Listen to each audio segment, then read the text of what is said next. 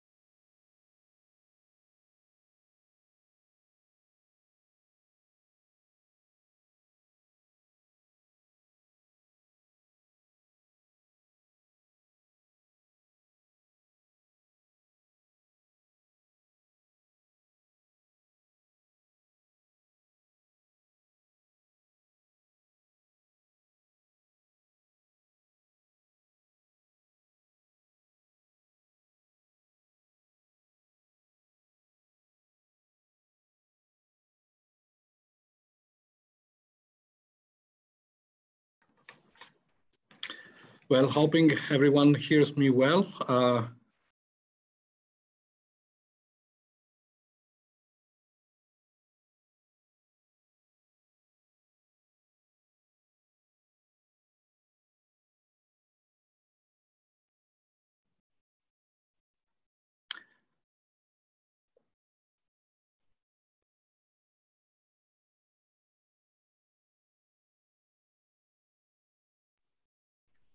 Hello, everyone. Again, thank you very much for joining our afternoon session of our final conference on global solid fuel value chain research and invest, which is a continuation of the session that took place this morning.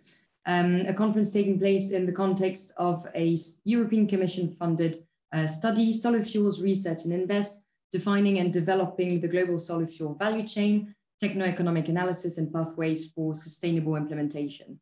So we have a busy agenda today, which I will now present to you directly. So we will start this afternoon session by a welcome address from Antonio de Rose from EY as project manager to the study. We'll then continue with a high-level speech given by Dennis Thomas from Hydrogenics. This afternoon session will continue with a panel discussion to discuss the topic towards industrial generation of solid fuels with our different panelists that provided speeches this morning and in this afternoon session as well, and which will be moderated by my colleague Nicholas Merriman from EY. This will be followed by a short 15-minute Q&A session and then continue with a 15-minute break in the middle of the session. We will then get back to our afternoon discussion with a presentation of our project results on the economic roadmap and market outlook for sustainable solar fuels for 2050 and 2100, which will be presented by Nicholas Merriman and myself. And this will be followed by a Q&A moderated by Nicholas, as well as short closing remarks by Nicholas as well. So just before we get on to the core of our discussion, I'd like to very quickly go through the meeting code of conduct with you. So just to say, please make sure to display your name, surname, and organization.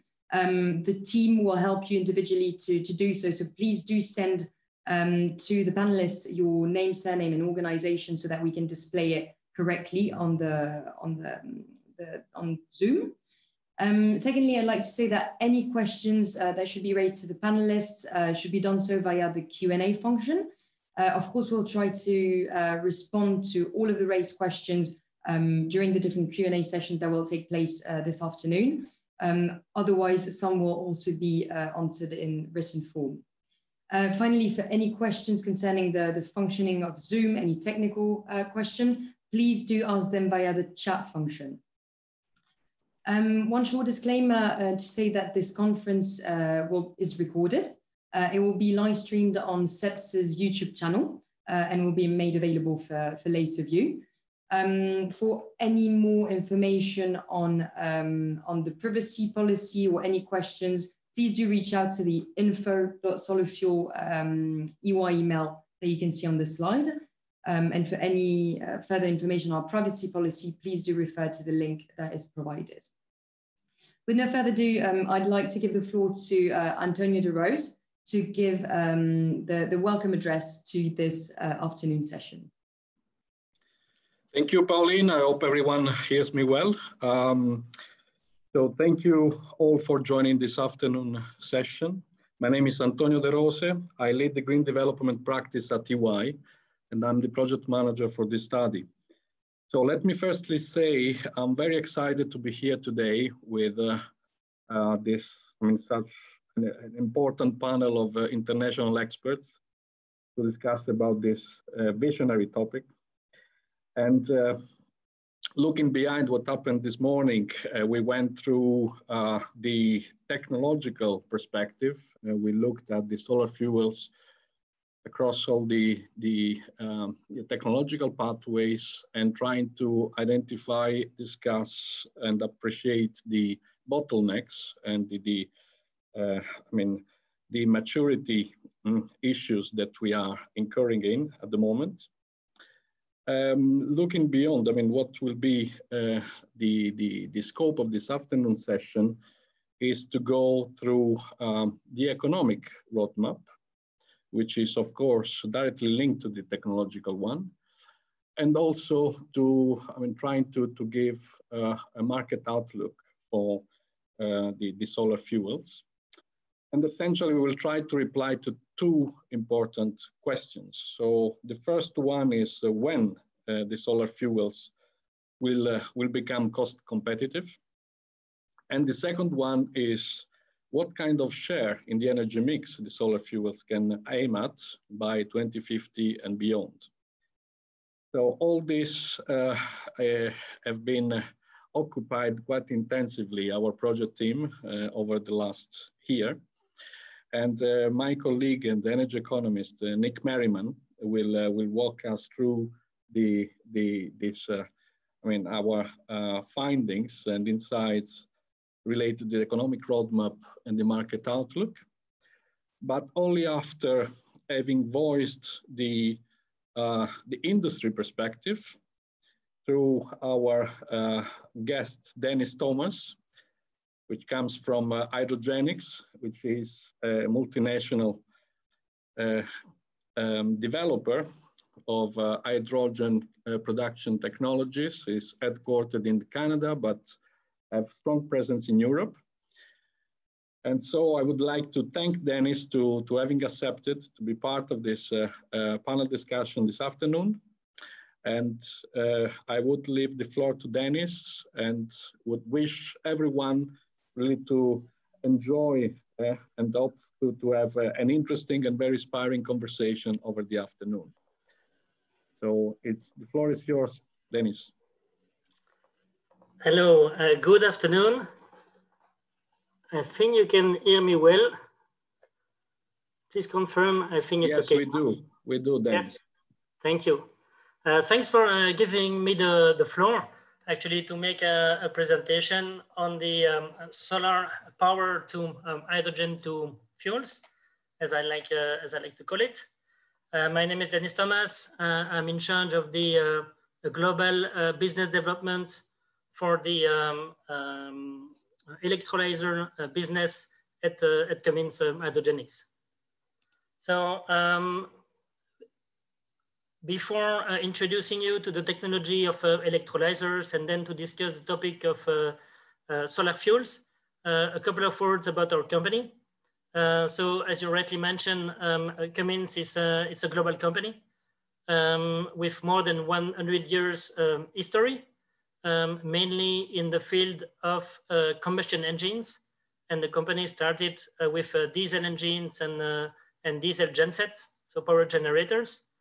And obviously, due to the energy transition, Cummins has diversified its activities in the field of electrification of mobility and also of power generation, and has made a series of acquisitions in the field of batteries in 2018, and a couple of acquisitions and partnerships as well, especially last year and this year in the field of hydrogen and fuel cells. Globally, we are present in more than 190 countries with more than 60,000 employees. We own our own our distributors with more than 8,000 locations around the globe. Concerning the hydrogen activities, which is, I think, most of the topic of today, Cummins is active on electrolysis, fuel cells, and also with hydrogen storage tanks. Out of these acquisitions that I've just mentioned, I was part of Hydrogenics, and Hydrogenics was involved in alkaline and PEM electrolysis, leading in this field, and also leading in the field of PEM fuel cells. And there were also a previous acquisition about the solid oxide fuel selectivity of General Electric. And in June this year, we announced a joint venture with NPROX in Germany concerning the hydrogen storage tanks. You see below on the pictures some of the projects in which we have been involved in the past. So concerning the electrolyzer business, we can distinguish two types of segments. One is the industrial generation of hydrogen. So meaning industries that need the hydrogen molecule, and sometimes it is more convenient or even cheaper for them to buy an electrolyzer than to buy the molecule to an industrial gas supplier. I would say this has been our main market for the last 50 years. But obviously, there is a lot of activity today on the second segment, which is what we call Power to X. And it's mainly driven by decarbonization purposes. And I think that's really the topic of today. Just to be complete on the activities on the company, on the fuel cell side, we have a major focus on fuel cell for mobility, and especially for those applications which are part of the heavy duty. So use of fuel cells in trucks, trains, and buses. And maybe also to mention, we still have a kind of a partnership with Air Liquide concerning the all the hydrogenics activities. I assume most of you have seen this kind of schematic over the last years. I like to still present it because it shows quite nicely the different roles of hydrogen in the energy transition. And it shows also that the driving force is decarbonization, and especially the use of renewable energy, such as wind and solar. And I think the focus of today is on solar, to help also the integration of more renewable energy into the energy system. And obviously, in most of the cases, you wonder what you would like to do with the hydrogen. And actually, here are the 5 main functions that we see for hydrogen. It can be used for power-to-power applications, combining, for instance, electrolyzers and fuel cells. Hydrogen can be injected in existing gas grids, either directly or via methanation technologies to actually synthesize natural gas. It can also be used in existing industry. I will present a couple of minutes where are the main applications for hydrogen in industry. And I think the topic of today is more about fuel production from hydrogen. And the last one is one of the most elegant way to use hydrogen. That's for hydrogen mobility. So the use of hydrogen for fuel cell electric vehicles. And obviously this is quite complex to put in place because there are many challenges in terms of infrastructure, both on the power side, on the gas side, also on the vehicle side. But you see also that in the medium future, we will see emerging some hydrogen grids directly, which will help to capitalize on the synergies between all those activities. And also at the very end, you see also a gas power plant at the left part of this graph, because we believe that they will still play an important role in the energy transition, and that hydrogen could be burned either directly or together with natural gas in gas power plants to actually provide the backup power when there is less wind and less sun, in combination also with our energy storage technologies. Obviously on hydrogen today, there's a big momentum because major countries and regions are publishing policies supporting hydrogen. And we have the impression that hydrogen is now seen as a kind of silver bullet to tackle the decarbonization challenge in many applications, which are in fact difficult to decarbonize. And this is especially the case for industry and for heavy duty transport. And among those initiatives, I think Europe is leading. There's been a lot of announcements over the last weeks with the publication of the European Hydrogen Strategy, in which there are some objectives to deploy 2 times 40 gigawatt of electrolysis by 2030, with an intermediate target at 6 gigawatts by 2025. These are massive objectives, especially for Europe, considering that the global manufacturing capacity for electrolyzers today is in the range of 200 megawatts per year at the global level. And we see also that in some of the European scenarios, they think that there is a potential for more than 500 gigawatts of electrolysis only for Europe by 2050.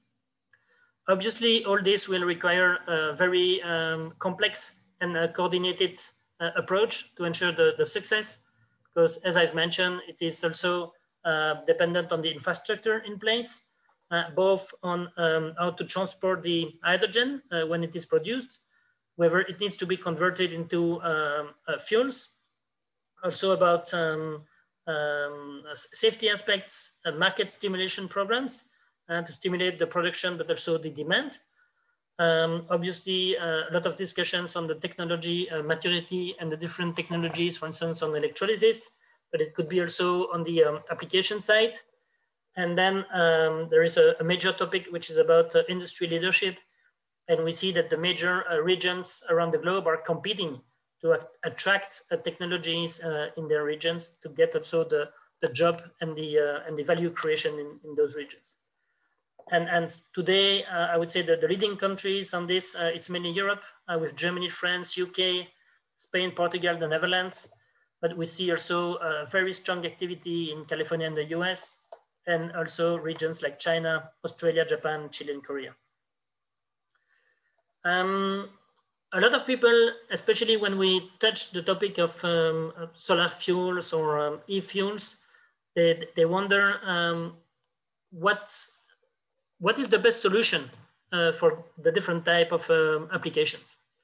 And we have read a lot of reports over the last 2-3 years, and I particularly like the one which has been published under the report Mission Possible, where they try to identify what will be the role of direct electrification, because this is always the most efficient way actually to decarbonize, but it's not always easy to use direct electrification because of the mismatch between the production and the use. Then you see the second category, which is for hydrogen, the direct use of hydrogen. And then you see ammonia and synfuels. And ammonia, in this report, they expect that it could play a major role in shipping, but also in energy storage and in the transportation of hydrogen over long distances. That could be the case about producing hydrogen in the Sahara or in the south of Argentina, for instance, where there is a lot of wind, or in Australia, but there is no consumer for it. So there is a lot of attention today on ammonia for those applications. And then there is also synfuels, so mainly carbon-based fuels combined with hydrogen, especially for aviation and also for some industrial use, such as in plastics. And I would tend to agree with this long-term vision. We talk about hydrogen. I think it's important to get a feeling of what is the current hydrogen market today and how is hydrogen being produced. And as you can see on the left side of this schematic, most of the hydrogen today around the globe is made out of natural gas using a process called steam methane reforming. This is the most commonly used technique to make hydrogen because natural gas is extremely cheap. And so you can expect to generate hydrogen at a cost around €1 or $1 per kilogram. The second way to produce hydrogen, this is in oil cracking. So typically in refineries that they would generate naturally hydrogen. And you will see that there is a major use of hydrogen in refineries. This hydrogen is typically recycled inside the refinery. Then you have gasification technologies that could be with coal or biomass. This is mainly used in Asia and in particular in China. And then you get two technologies which are using electricity as the main input, with water electrolysis representing in less than 1%. And then also the production of chlorine, which is using electrolysis technologies, but in that case, chlorine is the main product and hydrogen is the byproduct. So today, water electrolysis is very small in the global landscape, but it has a lot of people and governments are betting on this technology to actually achieve a deep decarbonization also in industry. So today, who are the consumers for hydrogen? There are two big consumers. One is the fertilizer industry. So they make ammonia to produce then fertilizers. They consume 50% of the hydrogen production today. And then you get also refineries, but they recycle a significant part of their hydrogen, and they use hydrogen for the desulfurization of the fuels. And so typically the hydrogen consumption is increasing.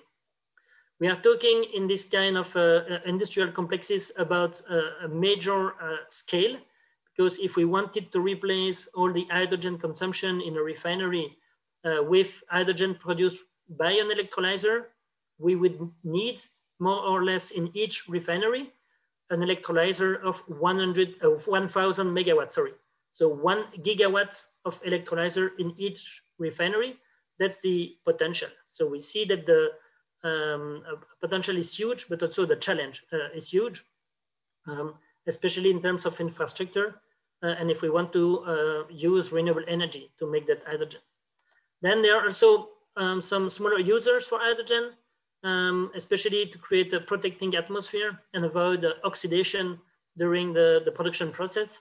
So we see hydrogen consumption in float glass, in metallurgy, and in manufacturing of semiconductors. And then some smaller use in power plants for the cooling of the alternators, in the food industry for the hydrogenation of oils. So for instance, to make margarine and to convert oil to a solid state, you need hydrogen. And then finally, for the mobility. And in between the consumers and the producers, there is already a big industry dominated by the industrial gas companies, typically Air Liquide, Linde, Praxair, and Air Products, transporting the hydrogen via pipelines from those production centers to the clients, sometimes owning directly a steam methane reformer on site of a refinery or a fertilizer plant. And for smaller users, they would typically transport the hydrogen via trucks and tube trailers. And if they are really small users, then they would use bottles. And so we see a little bit different reference prices also for hydrogen in those industries. So large industries, they pay close to the production costs of steam methane reformers. Smaller clients, they would pay higher because the volume they have is lower. And also because of transport, which is typically involved, and the price will vary according to the volumes and the distance from the production center. And you see also some reference prices for hydrogen in mobility. What I want to highlight for the case of hydrogen, and we will come back on this later in the presentation, is that there is a direct relationship between the price of electricity, which is used for the electrolyzer, and the price of hydrogen. Because to manufacture or to produce 1 kilogram of hydrogen, you need 50 kilowatt hours. So if you pay 20 euros per megawatt hour, it will directly translate into €1 per kilogram of hydrogen. And so this is one of the major challenge actually. And that's also one of the questions which has been highlighted in the introduction. When do we expect the solar fuels to be cost competitive? I think power price is certainly one of the main criteria. If we can get power prices in the range of 10 euros, for instance, per megawatt hour, then we can think about actually having something which could become competitive with fossil hydrogen. Here is an overview of the products that we have at Cummins concerning the water electrolyzer products. I will not make a deep dive in say all those products, but we are working with two technologies. One is alkaline technology, and the other one is proton exchange membrane technology. Alkaline is very old. That's a technology that is on the market for more than 30 years. So it is a very mature technology. And we have products up to 500 kilowatts, so half a megawatt today, containerized systems, turnkey products, kind of plug and play. You just need a connection to the water, a connection to the power grid, and then it will deliver hydrogen and also oxygen. Then on the PEM systems, we go more in the bigger scale, in the megawatt scale. So we still have one product, which is a turnkey system containerized up to 2.5 megawatts. And then we are entering into the large scale type of products, 5 megawatts and more, where those products are typically indoor. So you need to have a building that will host all the equipment. And we see also that those projects are much more complex, especially on the utility part and the connection to the client and to the application. And so you would see typically EPC companies involved, combining the electrolyzer technology with potentially a methanol production unit or an ammonia synthesis. And so we would typically deliver only the electrolyzer blocks for those projects. Interesting for the solar to hydrogen type of project is that there is a good turn-down ratio, especially with the PEM technology, is that we can use the technology between 5 and up to 125% of the nominal capacity. And we can also fluctuate the operation of the electrolyzer very quickly. So it is quite interesting in combination with solar. Concerning the PEM technology, it's less mature than the alkaline. but we have installed, I would say, the technology in quite many reference sites today. And you see some of the examples here. A power-to-gas project in Germany, a power-to-power system combined with a fuel cell in Thailand, 1 megawatt. We have been involved in the MEFCO project in Germany about a methanol production from renewable energy. I-Balance projects in Denmark, where the hydrogen is used both for mobility and industry. A 2.4 megawatt project in Germany, combining a power to gas and also the use of hydrogen for a refilling station.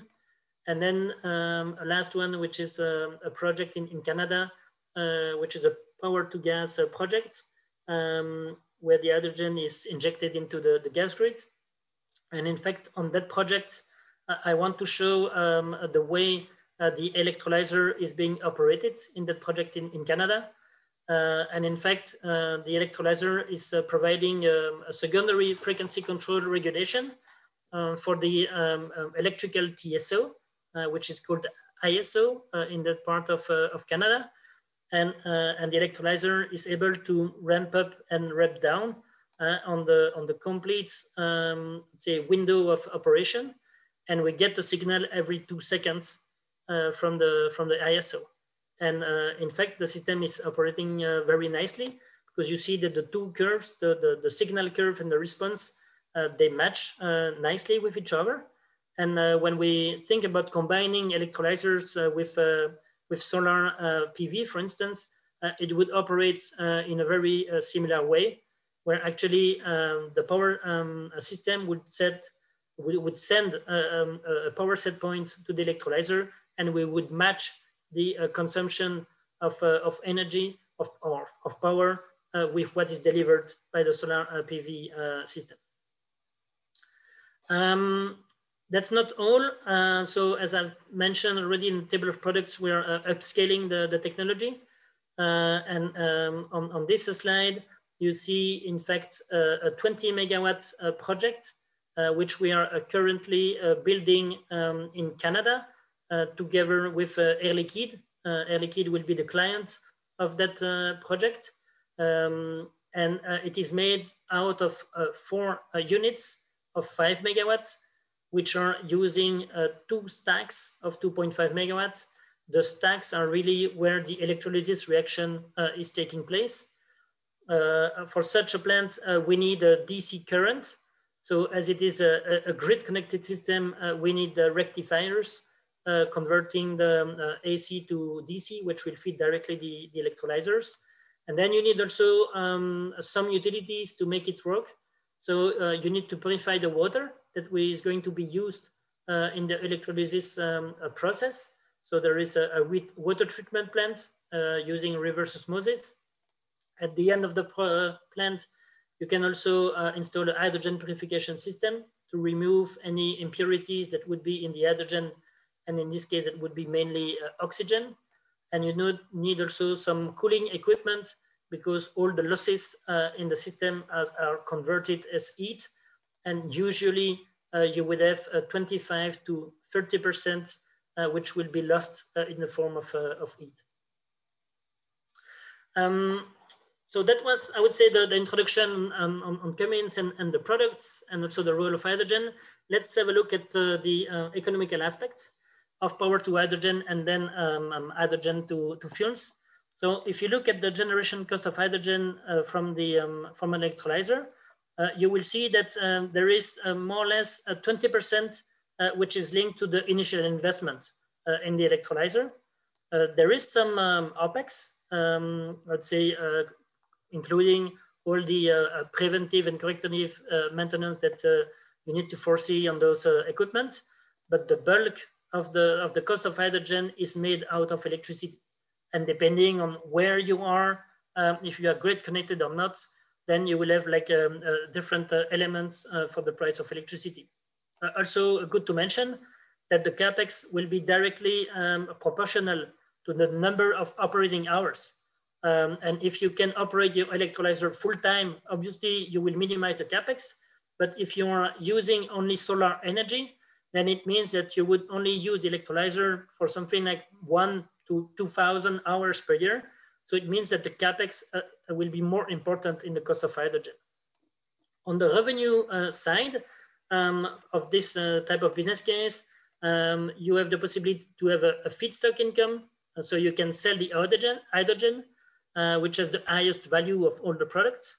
Sometimes also you can valorize the oxygen, but it's in most of the cases difficult to find an oxygen client close to a hydrogen production plant. It's only the case in industrial areas, for instance.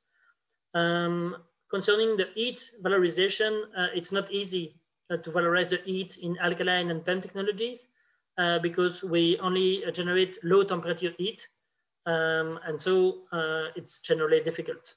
If you have a grid connected system, you can generate some additional income from the provision of balancing services, which is what I presented before with the project in Canada. And today we still require some of the technology push and market pull measures to make those projects profitable. And I think that's in this respect that the hydrogen strategy at European level is really making a difference in getting those projects out of the ground to upscale the industry and the manufacturing capacity in Europe, and also on the medium term to reduce the cost of the technology. If you want to have a good business case with those technologies, you need the combination of those three elements. You need a low power price, you need a high operating time, and then obviously try to target a market which is offering a high value for your products.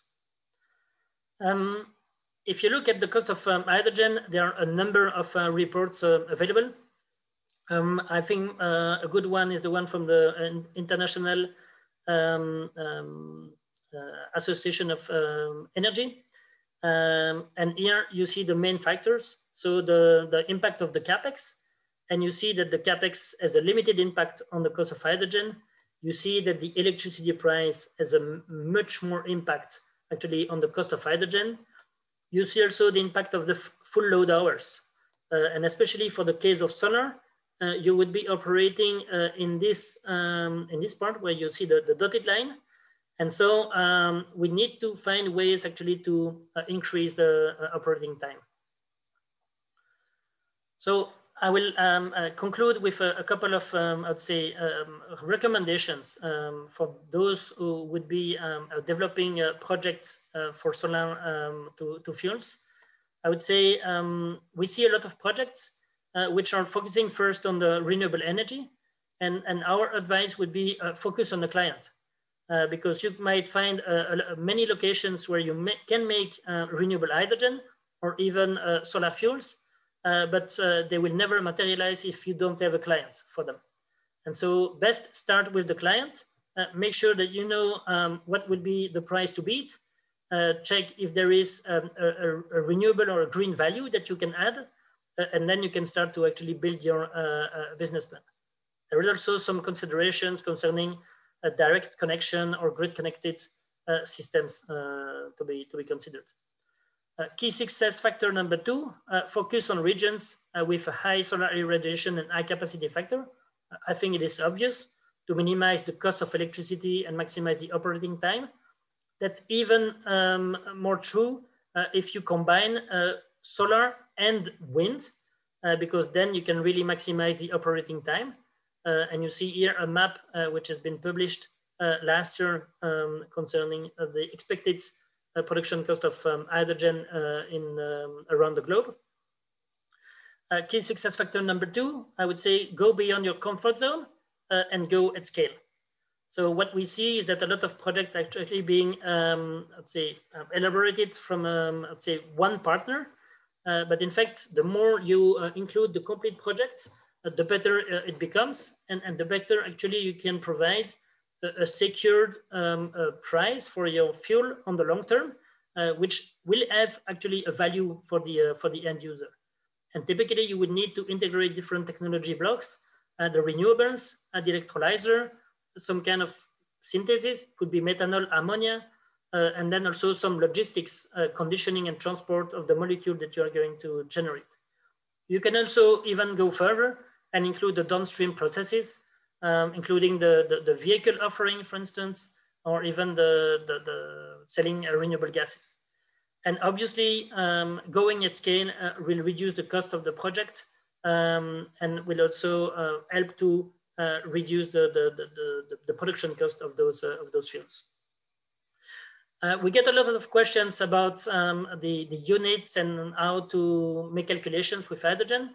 I provide here for your reference a slide with the basic maths for hydrogen, converting kilograms to cubic meters to megawatt hours, etc. If you are focusing on solar to hydrogen systems, you can consider that a 1 megawatt peak solar PV system that would generate more or less 800 to 1,500 megawatt hours per year would in fact generate between 16 and 30 tons of hydrogen per year. And last slide, conclusions. So what I've tried to illustrate today was that actually hydrogen technologies, they are ready today, they are mature, but there is still an important potential for cost reduction, especially by increasing the scale of the projects and also on the manufacturing side. Can be used in many sectors to decarbonize them. As I've mentioned, there is a big momentum at the political level, and hydrogen is perceived as a kind of silver bullet. And there are major initiatives and major funding, which is also available. Cummins has all the technologies which are needed in this respect, and is also partnering with key players around the globe to offer turnkey systems. And on our side, we are in fact getting prepared for this gigawatt era of hydrogen technologies. And we can be sure that we will see a lot of hydrogen in the next decades. And I would like to thank you very much for your attention during this presentation. You can see my contact details there. The slides will be made available for the participants to the conference. And I have also included in the appendix a list of all the studies that we have seen and that might answer some of your questions on the business case of power to hydrogen and power to fuel. I want to thank you for your attention. Well, Denis, many thanks for this very interesting presentation. I think that it'll stir a lot of good discussion that hopefully we can cover during the panel that we'll be having just now. I also see that the Q&A, a couple of questions have already popped up, and if we have time, I'd definitely like to be able to address those during the panel discussion. And then also I just want to say, I think it provides a great introduction to the results, the presentation of results on the market outlook and economic roadmap that we'll be doing going forward, after the break later this afternoon. So again, thank you very much. The next part of our presentation of our day today will be a panel discussion with yourself, Denis. So thank you for staying on. We also have Philippe Schild from the European Commission, Professor Sophia Hausner from the EPFL, and Deepak Pant. So I would invite all panelists, essentially to get ready. And I think that going forward, the ideal situation is if you could possibly stay muted while you're not speaking, just to avoid any background noises. That would be great. However, of course, for a smooth flow of conversation, happy, of course, to let a bilateral exchange go forward. So absolutely no worries there. And just maybe to kick off our panel, I was thinking, I have a question for perhaps, just actually briefly before kicking it off, I wanted to invite all of you to give a couple short words on yourself, just for the benefit of people who might not have been there this morning. Just briefly present yourself, and I might just start here in order with Philippe. Philippe, are you with us, and could you give us a few words? Thank you, Nicolas. Yes, I'm with us. I hope that you do hear me. So I'm Philippe Schild. I work at the European Commission as the Director General on Research and Innovation. I'm a senior expert in the unit on clean energy transition. In fact, I've been working in renewable energy for the past 20 years, from the Commission side, following projects and developing strategies for renewable energy. Fantastic. Thanks, Philippe. Now, Sophia. Yeah, so I'm Sophia Hauser. I'm an associate professor at EPFL in Lausanne, Switzerland. That's a technical university. I'm in the mechanical engineering department, and we are working on designing and scaling solar energy conversion devices. Great, thank you. I think that everybody's heard from Denis, but go ahead if you'd like to present yourself again briefly. Yes, no, actually, I realized I forgot to mention something. In fact, I started my career in the field of solar photovoltaics. I worked 8 years in this field in various functions in Belgium and also at the European level, especially working for Solar Power Europe. And actually, I've made the big jump to hydrogen 6 years ago, and working only for hydrogenics and no Cummins on the business development and I would say regulatory aspects of hydrogen, mainly at European level. Thank you, Denis. And Deepak? Hello, good afternoon. Deepak Pant from the Flemish Institute for Technological Research, VITO. I'm a senior scientist there. I started my career here after a PhD almost 13 years ago, and on biosystems, bioelectrochemical systems, initially microbial fuel cells for energy recovery, and then microbial electrosynthesis. For the last couple of years, we are now focusing more on electrocatalytic convergence for CO2 conversion, as well as organic electrosynthesis. Well, great. Thank you for all those introductions. We definitely do appreciate it, and we appreciate you taking the time to join our panel today. We look forward to hearing your viewpoints on some of the stuff that we've discussed today, and especially really focusing on the roadmap towards industrial generation of solar fuels.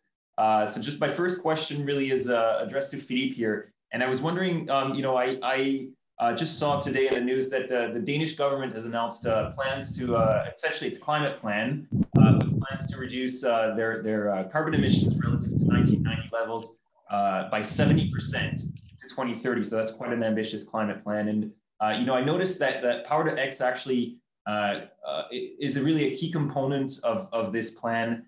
And, obviously, I think we're all quite aware that, Denmark is maybe not blessed with the same level of, solar irradiation as, say, North Africa.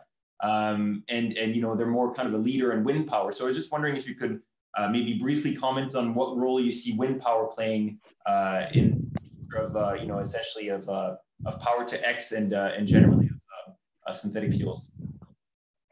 Yes, Nicola. Just for your information, I did switch off my camera because I'm getting a bit of a bandwidth problem.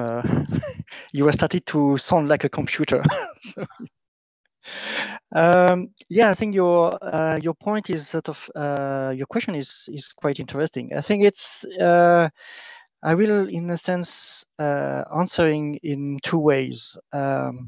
First, when you are using electricity to decarbonize an industry, you have to make sure that your electricity is decarbonized. I think this is sort of one aspect that we tend to forget when we discuss about electrification and using electricity to replace as an energy source.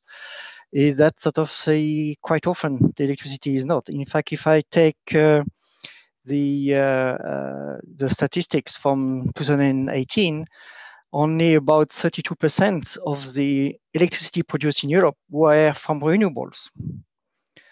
And from that, a third was from hydropower, a third was from wind, and almost, sorry, I hate only a total of 10% was from solar.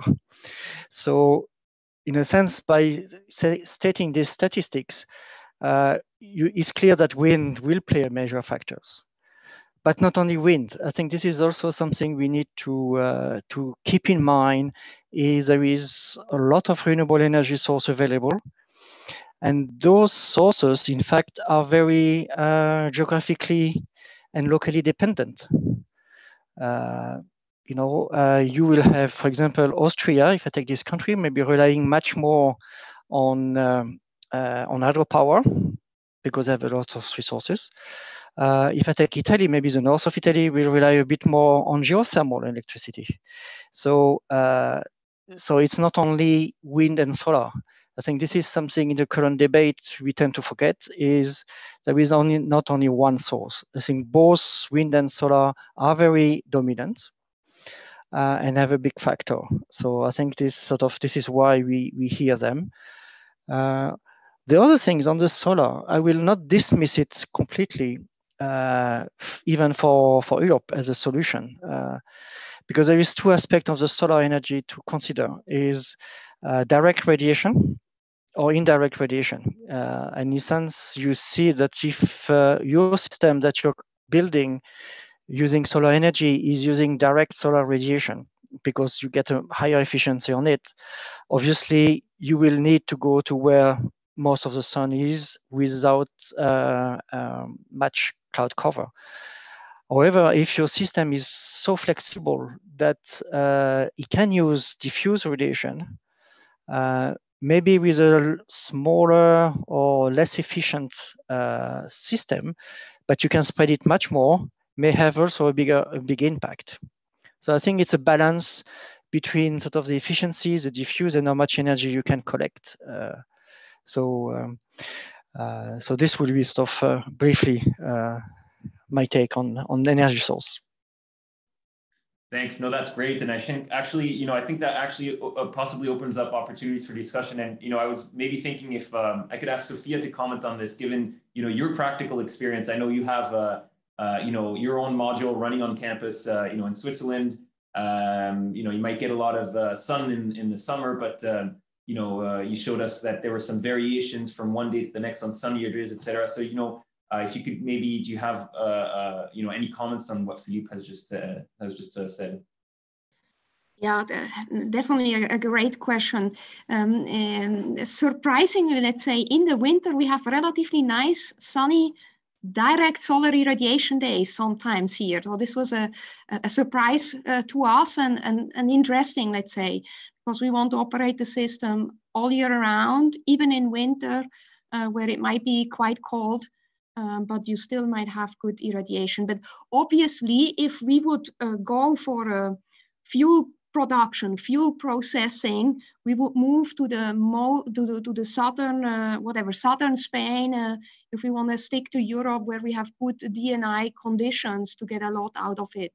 I think I would like to connect to something that Philippe said, which our simple techno-economic study also showed. You can have kind of two optimum. You can either have a highly engineered system, in our case with rather expensive primary materials, and for this you want the best solar conditions you can have, or you can go to the system which is cheaper, is sort of lower performing, maybe more abundant materials, but they're always producing a little bit, and it's not really the efficiency that counts there, but more that they are rather cheap, and those you could then imagine to put everywhere where you have some sun available. So this is a bit how I maybe see it.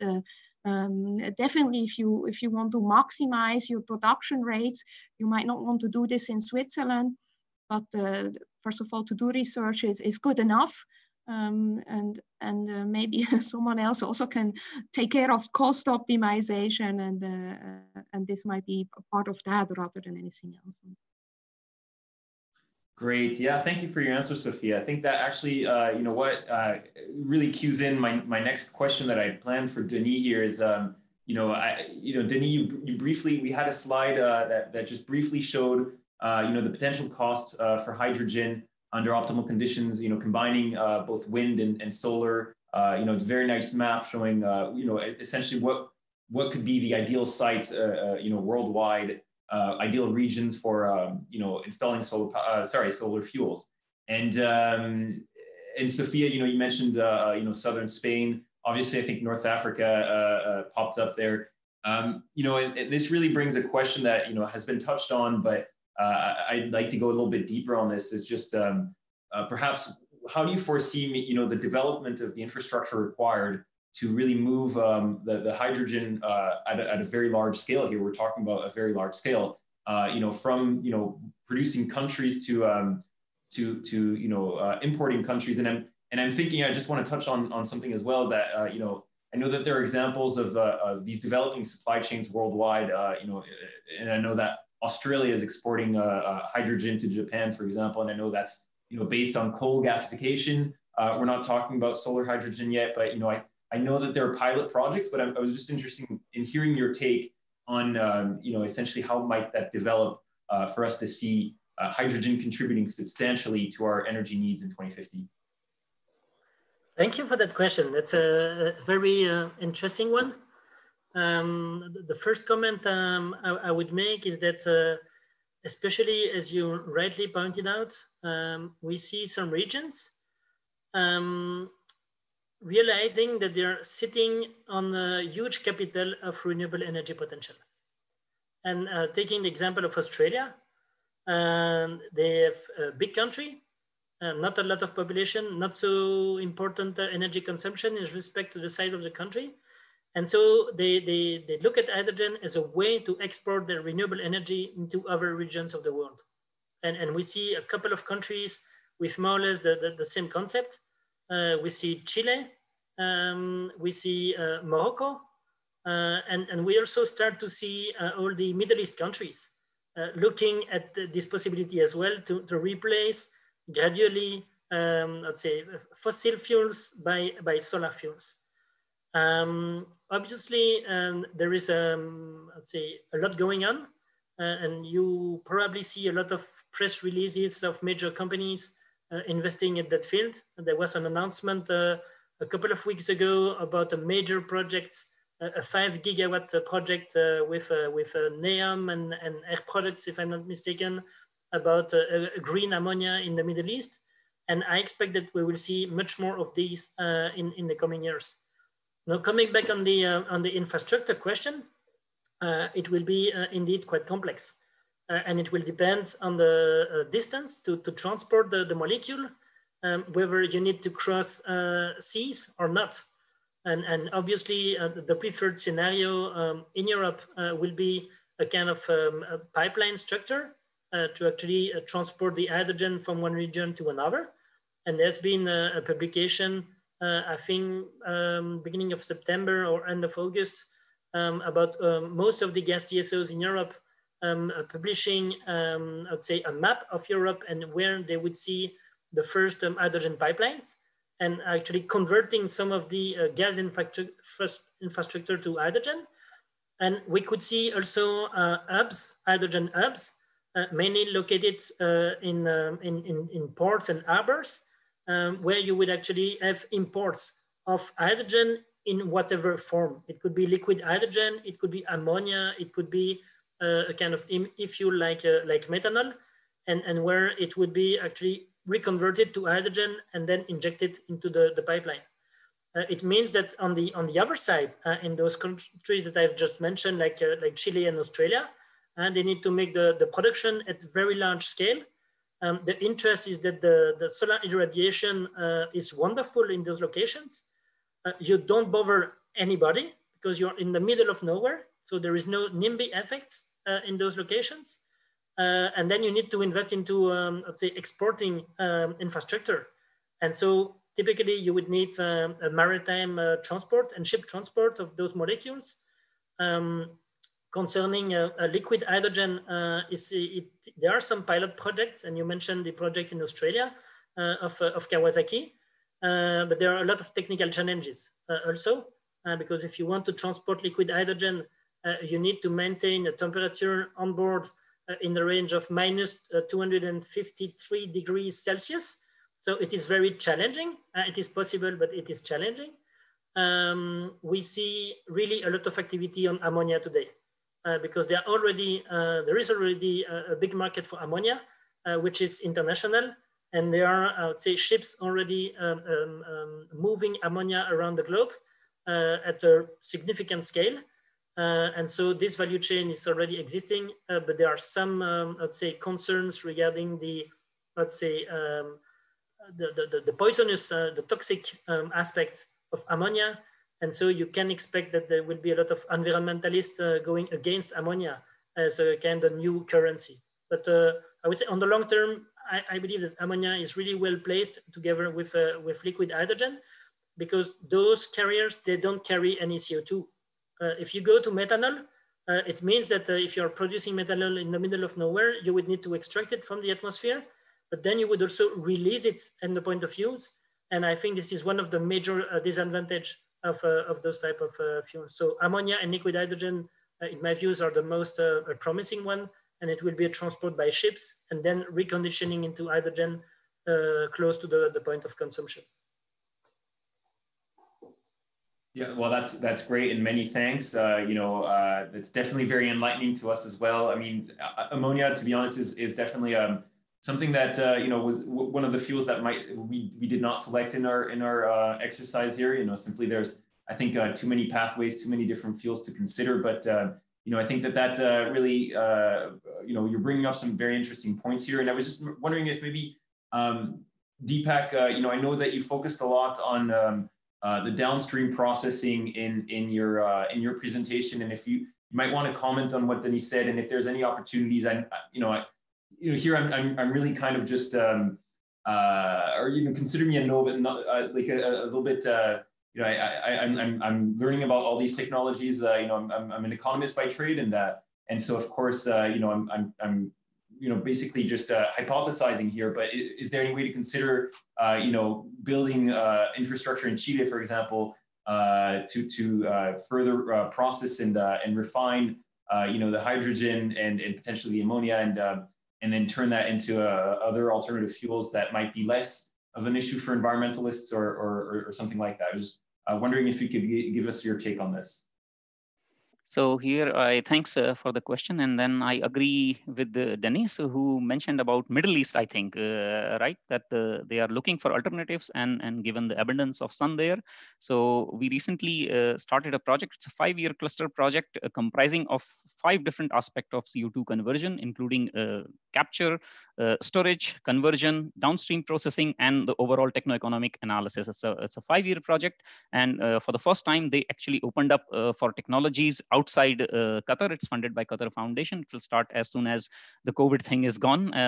So yes, that's indeed the way forward. The same I have experience from Indian side. I am from India, but I'm working in Belgium, so I do have a lot of collaborations there. And we often get requests from traditional oil companies who wants to venture into alternatives, and it's all because of the reducing cost of electricity and abundance of low carbon feedstock, so to speak. Yes. Thank you, Deepak, for those comments. I have a bit of another question here, just to kind of shift focus again. A question for Sophia, and I was very intrigued to hear about the experiment you have on campus, and I was just wondering, I have a couple questions actually. And let me start with just quickly on the first one is, I think you're producing, what is it, 0.5 kilo of hydrogen a day. Can you comment as to what you're using that for currently? Yeah, so yes, correct. It's about 0.5 kilogram a day if we have a nice day and we can operate 7 hours or so.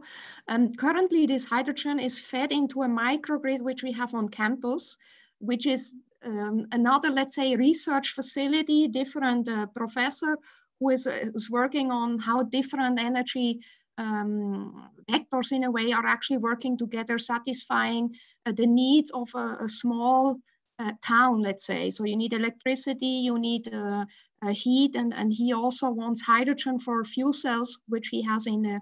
And so we're basically providing this into this microgrid. This is just, let's say, a scenario which was interesting here on campus. With the startup company, we have a little bit other ideas where we would first go with the hydrogen. So we would target more the industry market and use hydrogen as a chemical commodity that we will provide on site for the manufacturing, maybe in fertilizer production or something like this. Oh, that's great. I definitely that's very nice to hear that it's being put to good use. So that is very interesting. And so it just now for my second question, I was just wondering if you could comment quickly on just without wanting to spoil the results of the economic analysis that we are going to be presenting shortly here. Essentially, just one of the key assumptions that we had for just the photoelectrochemical cell is that we would start seeing, commercial production, or, just production at a commercial scale, maybe around 2050, but not really sooner. So, you know, that's obviously that's in a relatively long time. And I was just wondering, you know, one thing we haven't considered necessarily is concentrated solar power. So your technology, you know, more specifically, and I was wondering if you could comment on this and maybe say, you know, do you have a different opinion? Could it potentially come to market, you know, anytime earlier? Yeah, and I would say it's a difficult question. Huh? It's always very tricky to predict into the future, particularly if things are kind of out of your hand also, or our hand. So even with the system we have right now, where we feel quite comfortable with the performance which we're seeing, we're not sure if this will actually be going into the market and actually widespread kind of penetrate into any place where hydrogen is used, because there is much more at stake here to make it actually work. And you need to also have good collaborators, use cases and so forth to make it happen. So I would say it's difficult to say whether we are already there and we can claim we will be here for a while and survive, and therefore we're already there. So now if we think about a timescale of 2050, I think that we could maybe say if we're very much dependent on finding a material for photoelectrochemical system that survives well in highly acidic or highly base condition while also performing well, then the material discovery and so forth, that will take us some time, and that could potentially take 30 years. And so if you really think about completely new combination of materials and so forth, that might be a reasonable time horizon.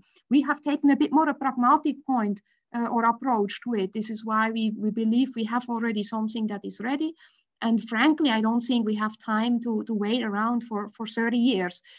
So hopefully that is a conservative prediction. And I would hope that maybe even in 10 years, there could be already something that is there to stay.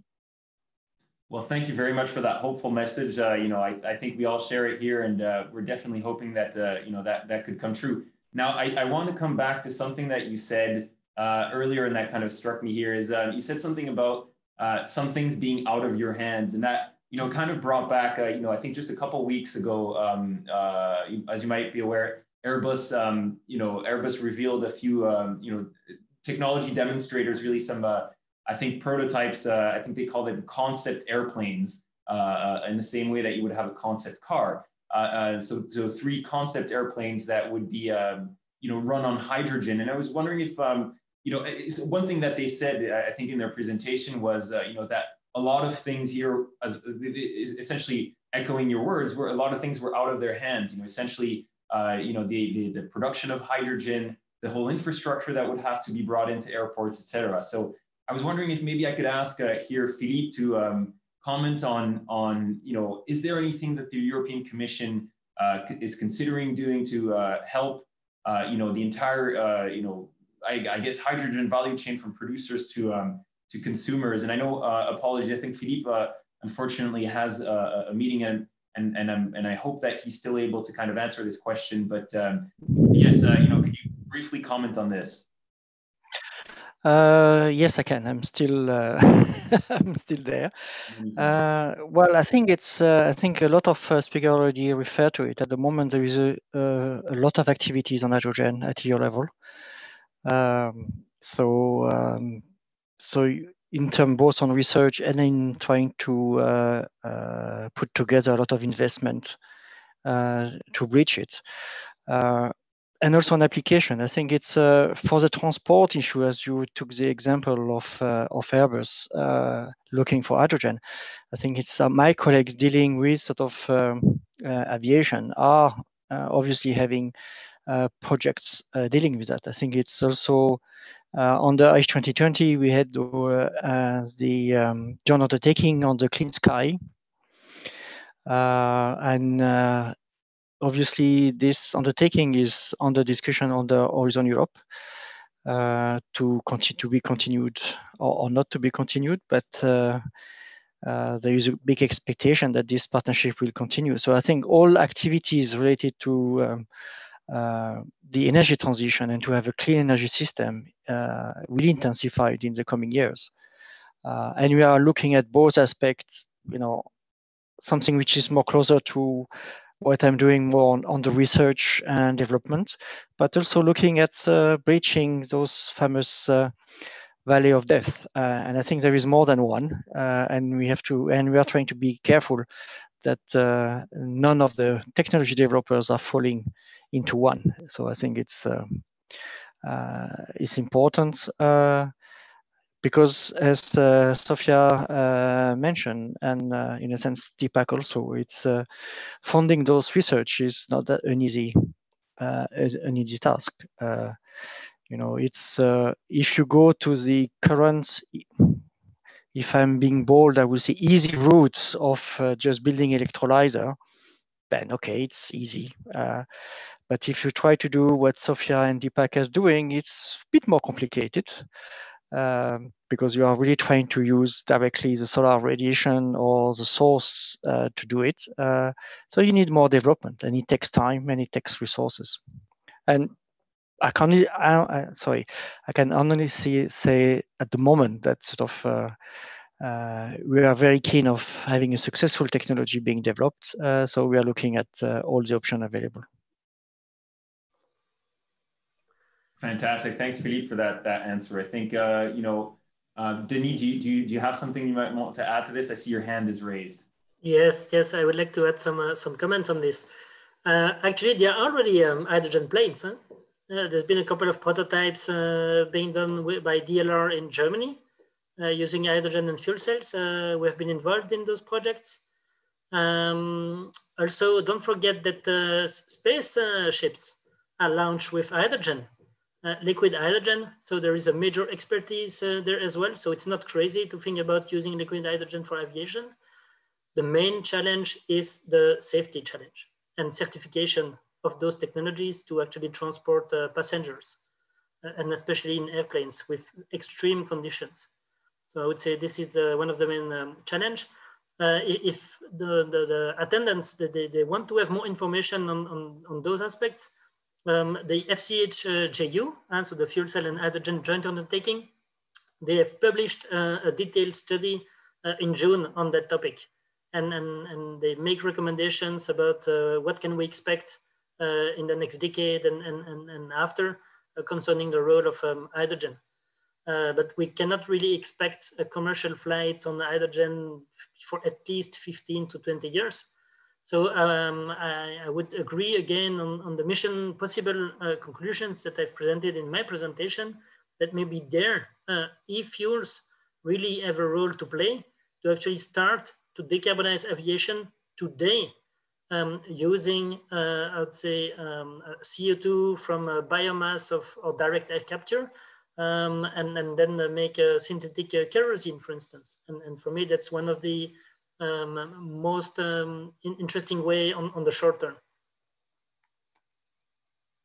Yeah, I think that's definitely one of the key things that Airbus presented was I think that in their strategy they're talking about hydrogen planes, but indeed also synthetic kerosene from solar fuels, and I think that that's definitely a key component that we'll be exploring in our market outlook later on. I think I still have one more question that I did want to ask Deepak. That essentially, just before going to some more questions from the audience, and just looking at the time here. I want to make sure that we're able to address some of the questions that we've been getting in the Q&A. And I want to invite again attendees to please, if you have any additional questions, to use the box there in the Q&A. So just this question I had was, I want to bridge a little bit between some of the results that we've seen from Andrea this morning on the biochemical pathways that we've studied under this project, and then you talked a lot about the electrochemical, I suppose, if you will, refining of essentially, some pathways for producing fuels. And I was just wondering if, in my mind, what I see is that there might be, a bit of a trade-off between, perhaps focusing on the high-value compounds that you can extract from these pathways, the fuels. Essentially, you might be optimizing your system to extract more high value compounds, or you might be optimizing more for fuels. And if you're trying to do both at the same time, are you really kind of helping develop the future ways of producing fuels, or is this going to be a little bit stay a bit of a side project, a bit of a byproduct of another industry? So yeah, that's, I suppose, that's my question to you. Is that question relatively clear? Yes. So basically what you are asking is how feasible is electrical to biofuel conversion going to be using bacteria, in simple terms, right? I suppose, and especially how feasible is it to focus, given my understanding that, when we look especially at microalgae, I'm not less familiar with the technologies that you brought up, but looking at microalgae, I think, some of the results we've seen is that it's very difficult to make that economically viable unless you're taking into account some of the high value compounds that you can extract along fuels, right? Yeah. And I suppose you might be familiar with these use cases. And I was just wondering, if you could comment on this idea that, perhaps, the idea of extracting biofuels from microalgae and from similar processes, is it a realistic idea, or should we really just be focusing on the high value compounds, and the fuels from there might not be all that realistic? Yeah, it's let's say it's a politically loaded question, so I will refrain from giving a direct answer. But yes, from what I read from literature, the economic value is indeed going towards high value nutraceuticals and those kind of stuff, not the biofuel per se. Of course, you have companies who are still working on that and trying to upscale the technology. In US, it has been funded by Department of Energy for several decades now, the algae to biofuel program. But if you see a product in the market, I'm not so sure, but Alginol is trying this to get better. You also asked to compare this, let's say, between the algae and the microbial route. So if you look at the literature, let's say of last 5 years, as I mentioned during my presentation, this bionic leaf technology, it's already beats, the cyanobacterial photosynthesis, especially when you combine these silicon or gallium arsenide based solar photovoltaics. It actually, in terms of efficiency, direct photon to the fuel efficiency, it beats that. At the same time, in terms of microbial approaches, the route suggested by Barstow is indeed to bring together as many pathways as possible in a single bacteria. Easier said than done, really challenging, but you never say never, you never know. And only yesterday there was a paper from KAIST, Korean Institute of Science and Technology in Nature Microbiology, where they engineered E. coli, the most simple bacteria, which can actually grow only on CO2 and formate. So it's possible. It takes time and years of development, but once you are there, then it's possible. And then the LanzaTech has built their business, as you see, of gas fermentation on such type of bacteria only.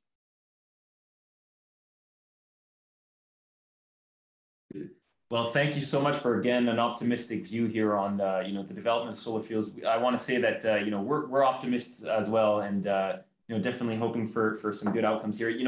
I'm seeing that it's just about time for our panel to close. I do see that we have a couple of questions from the public. And so I was just thinking, the first question here, which I am going to answer live, I was going to invite Denis to answer this question from Svetelina, who's asking, well, first of all, thank you for the great presentation, and asking if you've ever thought about using storage in your system when you use photovoltaics.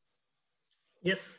Thank you for the question, and I'm not sure about if it refers to electrical energy storage or whether it is about hydrogen storage, but I would say that both are valuable options. So I imagine that the question is more about maximizing the number of operating hours of the electrolyzer by putting some batteries in combination with the solar PV plant to actually deliver a kind of constant flow to the electrolyzer. To my knowledge, we have not been involved in such a project right now, but we know some projects which are actually being developed today on this concept. I'm curious to see the complete business case, because when you include actually battery energy storage into the equation, you're also increasing your price of electricity. And I don't know what is the answer, whether it's more economic or not than without the storage. But also when we are dealing with electrofuels, with all the technologies, ammonia, methanol, there is also the challenge of intermittency. And indeed, you cannot expect to deliver an intermittent flow of hydrogen to an ammonia synthesis plant, for instance. And then in that case, you need to foresee some hydrogen buffer storage to make sure that you can operate the synthesis loop in some kind of more or less constant. They are working actually on making those type of synthesis more flexible. And so in that case, you will need to buffer the hydrogen. That's something when you have a complete infrastructure in place and with a lot of pipelines, you would actually not bother too much. If you produce too much hydrogen, you would inject it into a pipeline. And if you need more, you would take it from the pipeline. And so on the long term, there will be many synergies between all those projects. I hope I answered the question.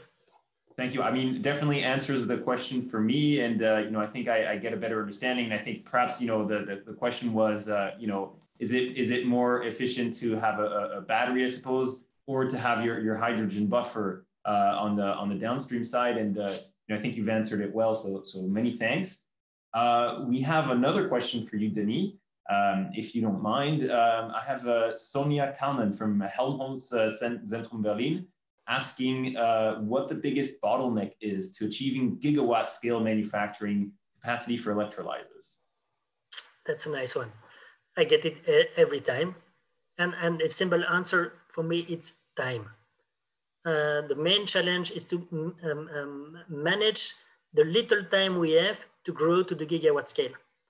And in this respect, we are working quite a lot on the product standardization because a couple of years ago, we were not really manufacturing products, but we were manufacturing projects, meaning that every project was a little bit different from the other one.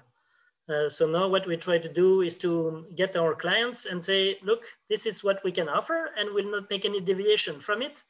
Because if we start to enter the discussion, then we lose a lot of time. So product standardization is clearly one challenge.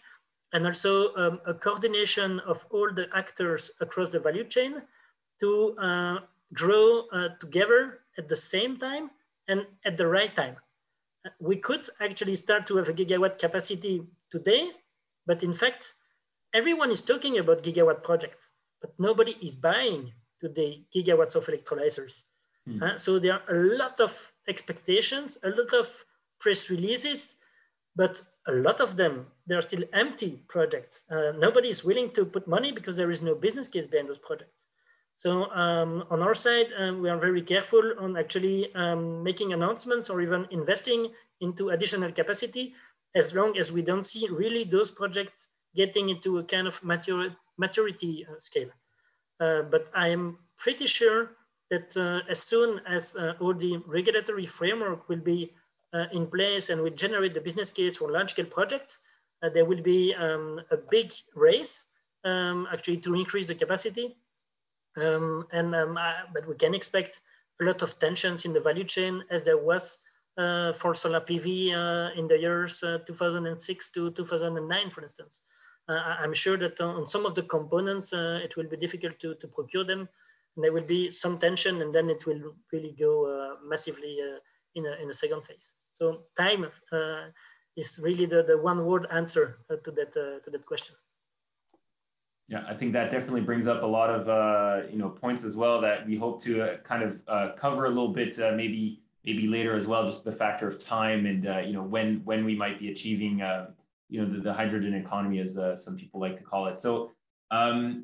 I do have an additional question here from Anaïs de Tournelle from King's College London. This is not addressed to anyone in particular on the panel, so please feel free to kind of speak up if you feel like you might have an answer to give here. Anaïs is wondering if just how much it would cost for countries like Australia, which is currently a coal exporter, to convert their infrastructures into something that's more able to produce solar fuels. and just even in Europe, considering the pipelines for importing gas and fuel, what are we looking at in terms of costs, in terms of investments? So, this is definitely, I'm just going to go ahead and say it, this is definitely a difficult question, I believe. Essentially, just to give you a bit of background on this project, we did model costs of all these solar fuel technologies, but the cost of infrastructure, the cost of developing the infrastructure required to distribute these products to market was not, this was not included in the scope of the project, and I believe it would be a fairly difficult question to answer, just given the number of different scenarios that could play out for the development of solar fuel. So, I would definitely turn to you, Denis, Sophia, Deepak, as industry experts, if you have any idea of these costs and any figure in mind. Yes. So it's a really difficult and interesting question, huh? But billions, for sure. Concerning the pipeline for Europe, I think there has been some cost estimate actually to start converting the natural gas infrastructure to hydrogen. And I don't have the numbers in mind, but I think it's not that big because most of the pipelines which are used today from natural gas could be used also for hydrogen. And then you would need mainly to invest into new compression stations that would be, say, compatible from hydrogen in all the metering devices, actually to measure the hydrogen flow instead of natural gas flows, and everything which is related to safety, etc. And so I would refer to this. Concerning the question about Australia, it's very difficult because we are comparing apple with pears here. I mean, coal is not the same as solar fuels. So I would refer to actually the previous answer that I gave concerning the trade of and the transport of hydrogen between the different continents. Obviously, there is a major challenge in terms of cost concerning the ships that are going to transport those solar fuels, but I think it would not be more than what is already available today. There are already big tankers on ships. There is no reason that it would be more expensive for solar fuels. So on that respect, I would think it's more or less the same. Okay, well, many thanks for that clear and honest answer. I think that Philippe has his hand raised and might want to add something to the discussion. Yes, I'd like to mention, in fact, it is a very good question. And as Denis was mentioning, was stating, I think it's, we are not even speaking about billions, we are probably speaking about thousands of billions.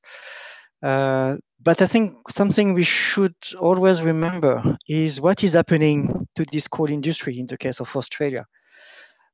Because this is something that sort of, in all our discussion, we also have to consider is those industry have already a strong economic, they have a lot of workers, a lot of people working for them. Is, how do we also introduce not only changing an infrastructure, but making sure that the people will find new jobs when those jobs will disappear. I think it's an aspect that we tend to forget sometimes in our discussion. I only wanted to mention it. So it's not only putting euros on the table, it's also having a policy that's take an encompassing view of the problem. That's a great point, absolutely, and brings up obviously the just transition here in Europe, and I think every single country out there that has a coal is considering how to enable the transition, and definitely very interesting points. I think that the flow of questions has trickled down a little bit, so if anybody else has additional questions that you might have, now's the time. We have a break that is scheduled for 5 minutes from now, but perhaps if any of the panelists have questions, regarding each other's presentations, I would of course invite you to please feel free to let me know, and I believe, Philippe has his hand raised again, though that was perhaps just a brief passage. So perhaps Deepak, if you have any additional questions of the other panelists that you might want to ask, please feel free, and if not, happy to kind of move on to a break. So let me know. No, just wanted to add one thing to what Dennis said about the natural gas pipeline. So actually the whole power to gas, especially the methane people, are also relying on the existence of that network. So because they can ride piggyback on it and they don't have to create an additional network for that. So that helps actually in the uptake of that technology as well.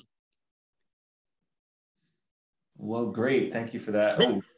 Maybe, Nicolas, I have a question. I did not attend the session this morning, etc., but I understand that the aim of the consortium is to produce directly fuels using solar irradiation. My presentation was about solar power to hydrogen and then hydrogen to fuels, which is something that we see on the short to medium term. Do you expect that you are going to beat that pathway through what is going by making a direct conversion from solar to fuels? Because I would expect that being the first and actually using very mature technologies will have a lot of influence actually on the success of the technologies being researched today. Denis, that's a fantastic question, and I think you've actually just summarized our entire project in about two sentences. So I'm just going to take the recording and write that down. So no, thank you so much. That's a great question. I just wanted to maybe clarify very briefly that indeed we're looking at all options for producing solar fuel, so that that doesn't mean just the direct conversion of solar to hydrogen. In fact, I think that our report focused mostly or quite substantially on some of the more mature technologies that we see coming to market sooner, indeed, including PEMEC, proton exchange membrane electrolysis, and some of the more mature technologies that can quite soon, or indeed now, start producing hydrogen from electricity. So just to give you again a brief overview, we looked at these at a number of different pathways, the electrochemical pathways, some more sort of high temperature electrolysis, solar thermochemical pathways, the chemical pathways, the biochemical pathways for solar fuels, including microalgae. So we looked at a number of different pathways indeed, and came to the same conclusions as you. I think that what might come to market sooner indeed is these solar to hydrogen to fuel pathways. That's generally our conclusion as well. Okay, thank you. Cheers, thank you. So I think that we actually are just on time here, just on schedule to take a short break. I believe it is scheduled for 15 minutes. And so I would invite you to reconnect at 10 to 4. And please do feel free to let it run, stay on mute, and connect in 15 minutes just for our presentation of project results, where my colleague Pauline and myself will be presenting some of the results that we had on the economic roadmap and the market outlook for sustainable solar fuels to 2050 and 2100. Thank you.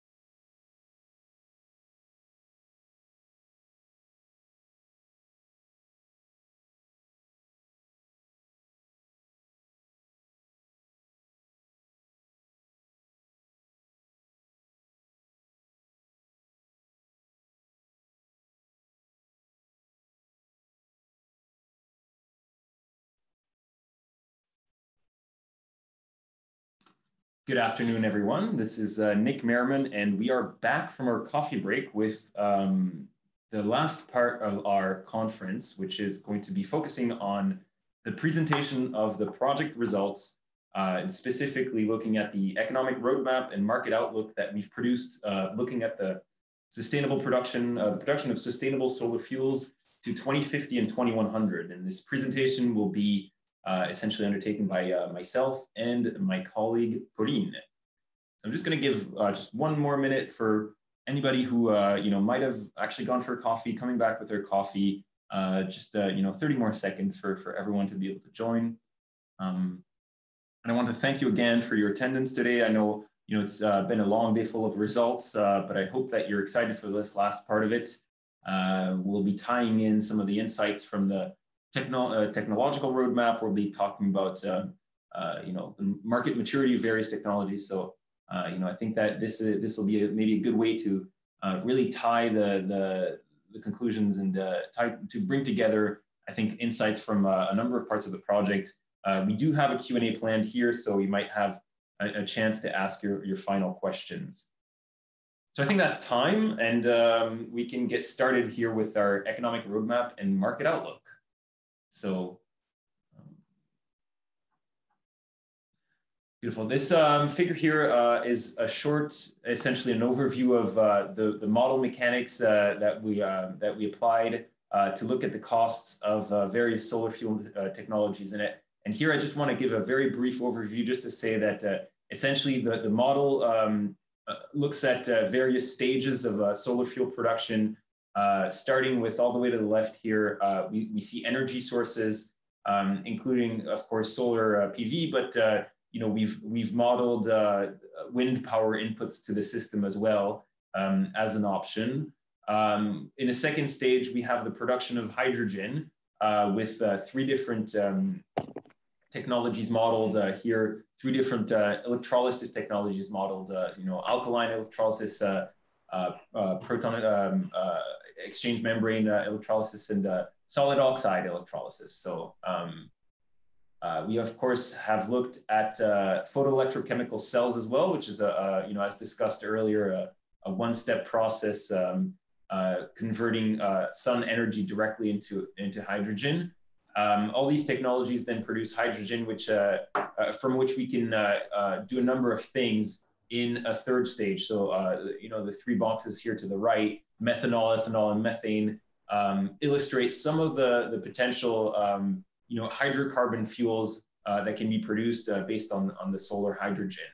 At the bottom in gray, what we have is some of the comparable fossil fuel-based benchmarking technologies that we've included, starting from natural gas as a base point, and then looking at steam methane reforming that produces hydrogen and that competes with the green hydrogen, and the methanol process, which essentially produces again methanol from hydrogen. So that's a short overview of the overall structure.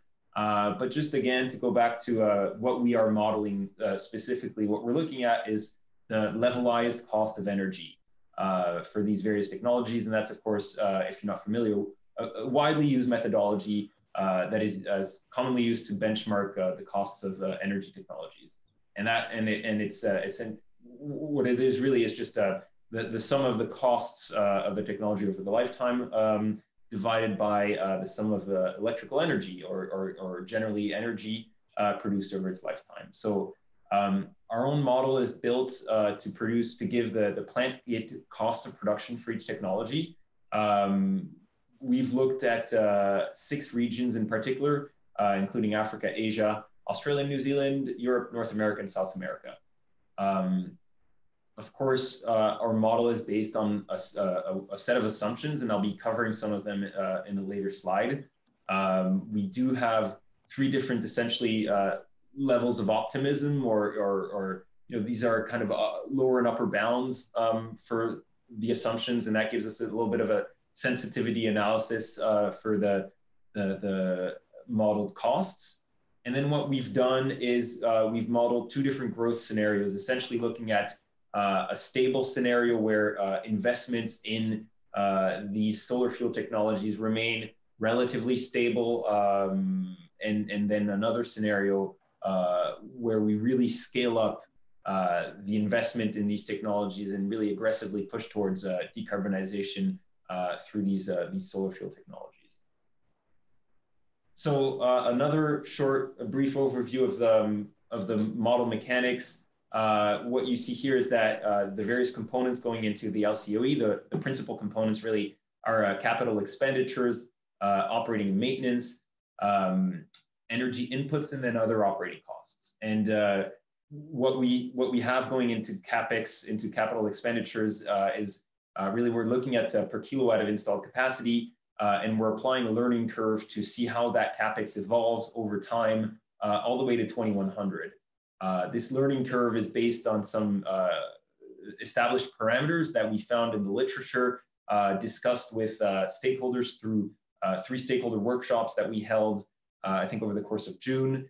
And so we've refined these estimates over the course of the project to really get a more solid understanding of what the learning curve might be for these various technologies. So, you know, if you're unfamiliar with the learning curve, just briefly, I mean, it's the idea that as you grow in installed capacity of a given technology, you're going to be learning, you're going to be applying some learnings to reduce costs. And so, you know, the rate at which you learn obviously depends, the rate, it impacts the rate of your cost reduction. So we're modeling the CapEx into the future. We're also looking at operating and maintenance, which is considered to be a percentage of capital costs. We're looking at energy inputs as well. Of course, that's a key component. You know, for the first stage technologies where we're looking at the production of green hydrogen from solar PV, we have the cost of solar PV as an input variable, and considering the efficiency of each technology, of course. So, you know, one of the key drivers as well of these various technologies is looking at the energy efficiency per kilowatt hour of energy inputs. In the energy inputs component, we're looking at, of course, the solar irradiation factor as well. So this is where the geographical distribution comes into play, where we've modeled for different regions a different cost for energy based on you know what we estimate to be the levelized cost of energy for solar PV in these regions. And then, of course, we have a few other operating costs, including labor, you know, the costs of CO2 as a resource. When we consider, you know, the hydrocarbon solar fuels, we're looking at carbon dioxide, of course, as a resource, considering CO2 from carbon capture and utilization. So that obviously has a cost. We look at the cost of water, the cost of carbon dioxide emissions, so pricing in the carbon price, and we've modeled that into the future as well based on some assumptions, and then waste disposal costs come into play as well. Just a quick note is that we've also modeled the revenue, of course, for any byproducts, and as mentioned earlier, you know, I think Denis mentioned in his presentation that, of course, you know, you have oxygen as a byproduct of electrolysis, so we factored that in as well. Some of a few words on the technologies that we've modeled, and they include, you know, some more mature technologies like alkaline electrolysis, and some much more, you know, low TRL technologies, you know, including the photoelectrochemical cell. Some of the technologies included in our technology roadmap, you know, including the bionic leaf, the artificial leaf, we have not modeled in our LCOE model due to limitations on essentially the input parameters and you know, the low availability of information just to be able to model a commercial scale production of these technologies. So some of the assumptions that I want to briefly cover here is that we use a discount rate just to kind of be able to annualize the capital costs and really be able to you know, factor in the higher cost of capital in some regions. But, you know, of course, there's a number of other regional variations that we can't take into account. Again, speaking of regional variations, we've considered solar irradiance within a region to be fixed So that, of course, you know, means that for Europe, we've modeled an average between an average across Europe, which corresponds to a sort of average situation. But obviously, you know, if you're developing a solar fuel plant, you will be, as Sophia said earlier today, you'll be optimizing for that, trying to go for the regions that have that are essentially just much sunnier, you know, such as southern Spain. So these are some of the assumptions, and just without further ado, I'd like to hand it over to my colleague Pauline, who will be presenting some of the results here of the LCOE modeling. Thank you, Nick. So indeed, I'll be presenting the LCOE results, focusing on Europe and looking at the two investment scenarios that we discussed. So it's the stable investment scenario and also a scale investment scenario characterized by an investment push. So we'll do this analysis per fuel, starting with the hydrogen system. So under the system, the technologies we're looking at here are the ones discussed that were discussed this morning and this afternoon as well, being PEMEC, AEC, SOEC, PEC, but also their grey counterpart, steam methane reforming. So in this first graph here, we're looking at the LCOE evolution of the green technologies under a stable investment scenario. So what we can really see is that, as discussed this morning, AEC currently benefits from a cost advantage amongst the green hydrogen technologies. With that said, PEMEC is essentially expected to become the most cost competitive technology with a rapidly declining LCOE, which is expected to surpass that of AEC from 2030 onwards. This decline being partly due to reduction in PEMEC's capex, notably. We can also see here a significant LCOE decline for the SOEC technology, primarily also due to capex improvement. And SOEC reaches LCOE parity with AEC in approximately 2055. Another key takeaway, as we can see, is that PEC is modeled, as we discussed earlier, from 2050 onwards, when, well, based on expert inputs and discussions, we've established that manufacturing PEC systems at commercial scale may become viable. So due to reductions in PEC capex, we can see that the technology displays a significant decrease in its LCOE from 2050, and that by a negligible margin, it becomes cost competitive with SOEC by 2100 under a stable scenario. So overall, I think one key takeaway from this slide is essentially that PEMEC is therefore expected to become, from our analysis, the most cost competitive green hydrogen technology in the next 10 years under this scenario. So moving on to the next slide, we can,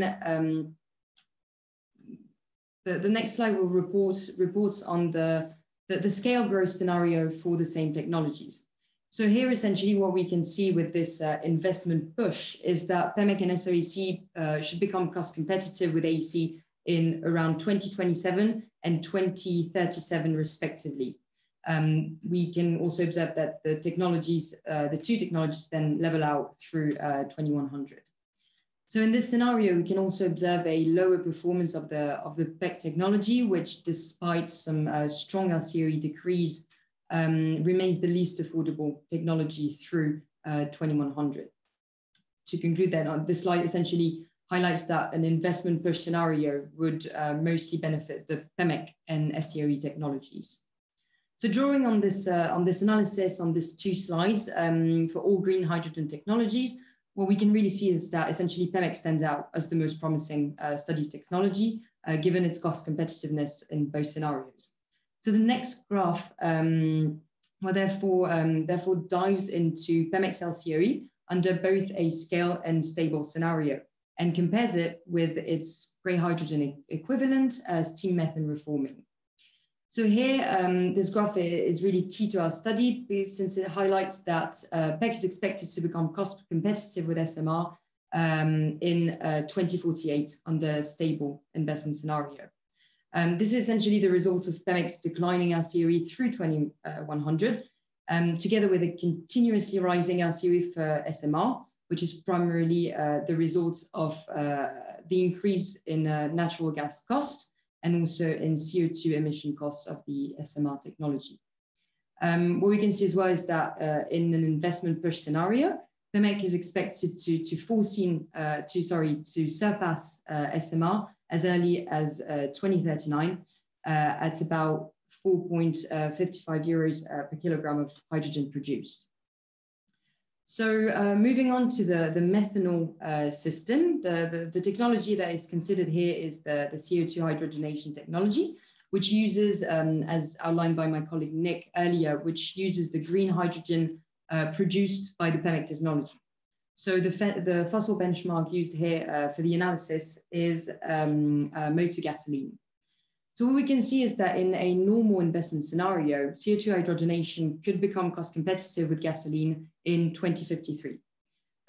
This decrease in the technology's LCOE is primarily driven by the decline in the cost of the green hydrogen resulting from PEMEC, but also due to a drop in the price of CO2 as a resource captured from carbon capture and storage and utilization. Against this, we can really clearly see on this graph the cost of the rising cost of motor gasoline, which includes an expectedly rising carbon price in Europe. And so the cost of motor gasoline is essentially foreseen to double to 2060. Therefore, in a scale scenario, the conclusion here is that CO2 hydrogenation could essentially become cost competitive against motor gasoline as early as 2042. Now looking at the ethanol system, the technology that is considered here for ethanol production is the microalgae technology. So similar to methanol, the fossil benchmark used here is gasoline. So what we can really see here is that despite a rapid decline of microalgae technology, LCOE, excuse me, until 2050, the technology does not reach cost competitiveness with gasoline in the study period and under both investment scenarios. So this graph essentially reflects the technology's current low maturity and relative inefficiency, essentially characterized by very high capex and overhead and maintenance costs through 2100. So overall, on the short term, it is unlikely that microalgae is considered a very promising solid-fuel technology given the stronger performance of its sphere electrolyzer technologies, amongst others. So now moving on to methane system. We are now looking at the power-to-methane technology under the two stable scale investment scenarios and using natural gas as a benchmark. So what is highlighted here are the significant LCOE improvements of the technology under the two investment scenarios, where we can observe a clear decline of the LCOE to 2050. This decline is primarily explained by decreasing capex and also decreasing green H2 costs resulting from the hydrogen technologies. So in a scale investment scenario, we can observe that power to methane reaches cost parity with natural gas in 2060.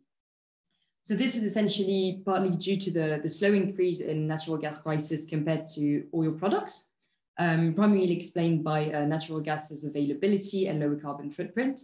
And within this, essentially carbon pricing is still expected to be the main driver of natural gas price increase. And by 2060, we actually expect that carbon pricing represents around half of natural gas's price. So based on this context, power to methane is expected to reach cost competitiveness with natural gas in 2060 in a scale scenario. In a normal investment scenario, on the other hand, the technology should attain cost parity with natural gas at around 2090. So this graph now looks at the decomposed LCOE of all the studied technologies with the different components, technology and economic components that are included in our model. And we look at this for 2020 in Europe under a stable investment scenario. So the key takeaways here are really that production costs and most specifically energy input costs are the key drivers of the hydrogen system technologies LCOE, namely so AEC, PEMEC, SOEC, SMR, which you can see at the top of the chart here. We can observe the high share of CO2 emission costs of the SMR technology relative, of course, to its green counterparts. And in contrast to this, on the bottom line of the graph, we can see that CO2 hydrogenation and power to methane both incur high green hydrogen input costs, as they rely, as previously said, on the H2 produced from the hydrogen system technologies. Another takeaway from this chart here is that both wind power and solar are mostly, LCOE are mostly driven by capital expenditure costs, as they require no additional energy input and have relatively low operating costs. Finally, looking at microalgae on the bottom row, we can see that the technology incurs high capex as well as high overhead and maintenance costs, which largely reflects the low maturity of the technology. So overall, looking at the LCOE levels, which are at the center of the bubbles of the charts, we can essentially see that the fossil-based technologies, namely SMR and MP, currently benefit from a cost advantage over their green counterparts, and that amongst the green technologies currently in 2020 in Europe, AEC displays the lowest LCOE. Now, the next slide will display the same graph, however, looking at a forward-looking graph for the year 2050. So what we can observe from these charts here is that although decreased, the energy input costs remain the largest cost driver in the hydrogen technologies LCOE. Another key takeaway here is that PEC is now model from 2050 onwards and displays high capex and overhead and maintenance costs. We can also observe the increased cost of CO2 emissions for SMR, which now represent 35% of the technology's LCOE, so which is definitely not negligible. We can similarly observe the green H2 costs remaining quite important for the CO2 hydrogenation and power to methane technology.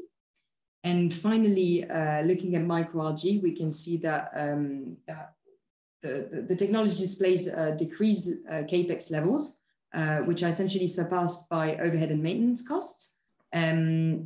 So what we can draw from this essentially that this demonstrates the increasing maturity of the technology in 2050, although still faced with challenges linked to efficiency, notably.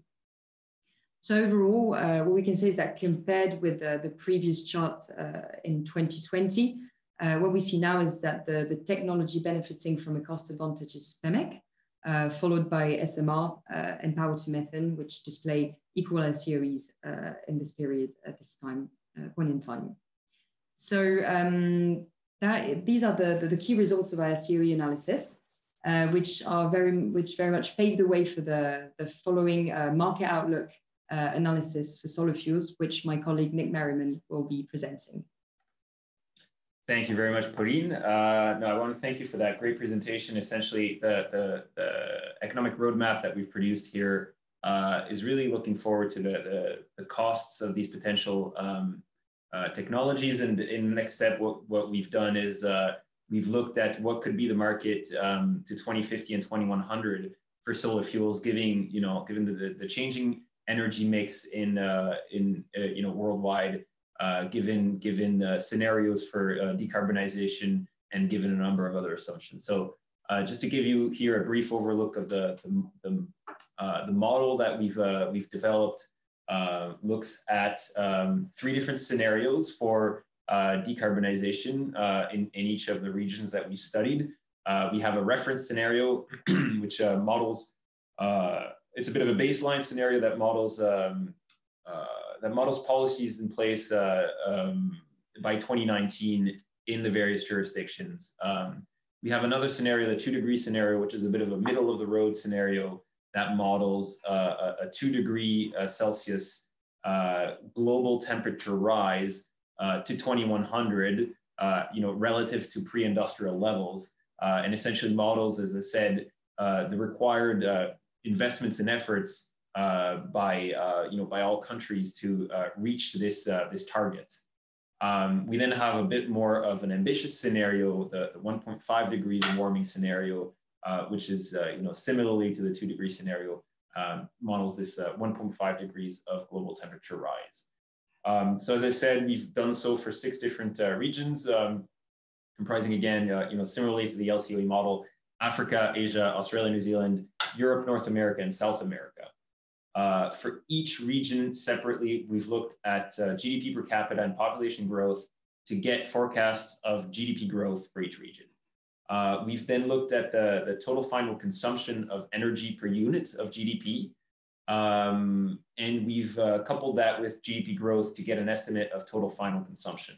And what we've done with the total final consumption is we've modeled, based on an exponential curve, this total final consumption per unit of GDP, considering that the energy intensity of economies worldwide has been declining for the past 20 years at least, and overall on average, I would say, of course, and we foresee this as being a recurring trend. So we forecasted this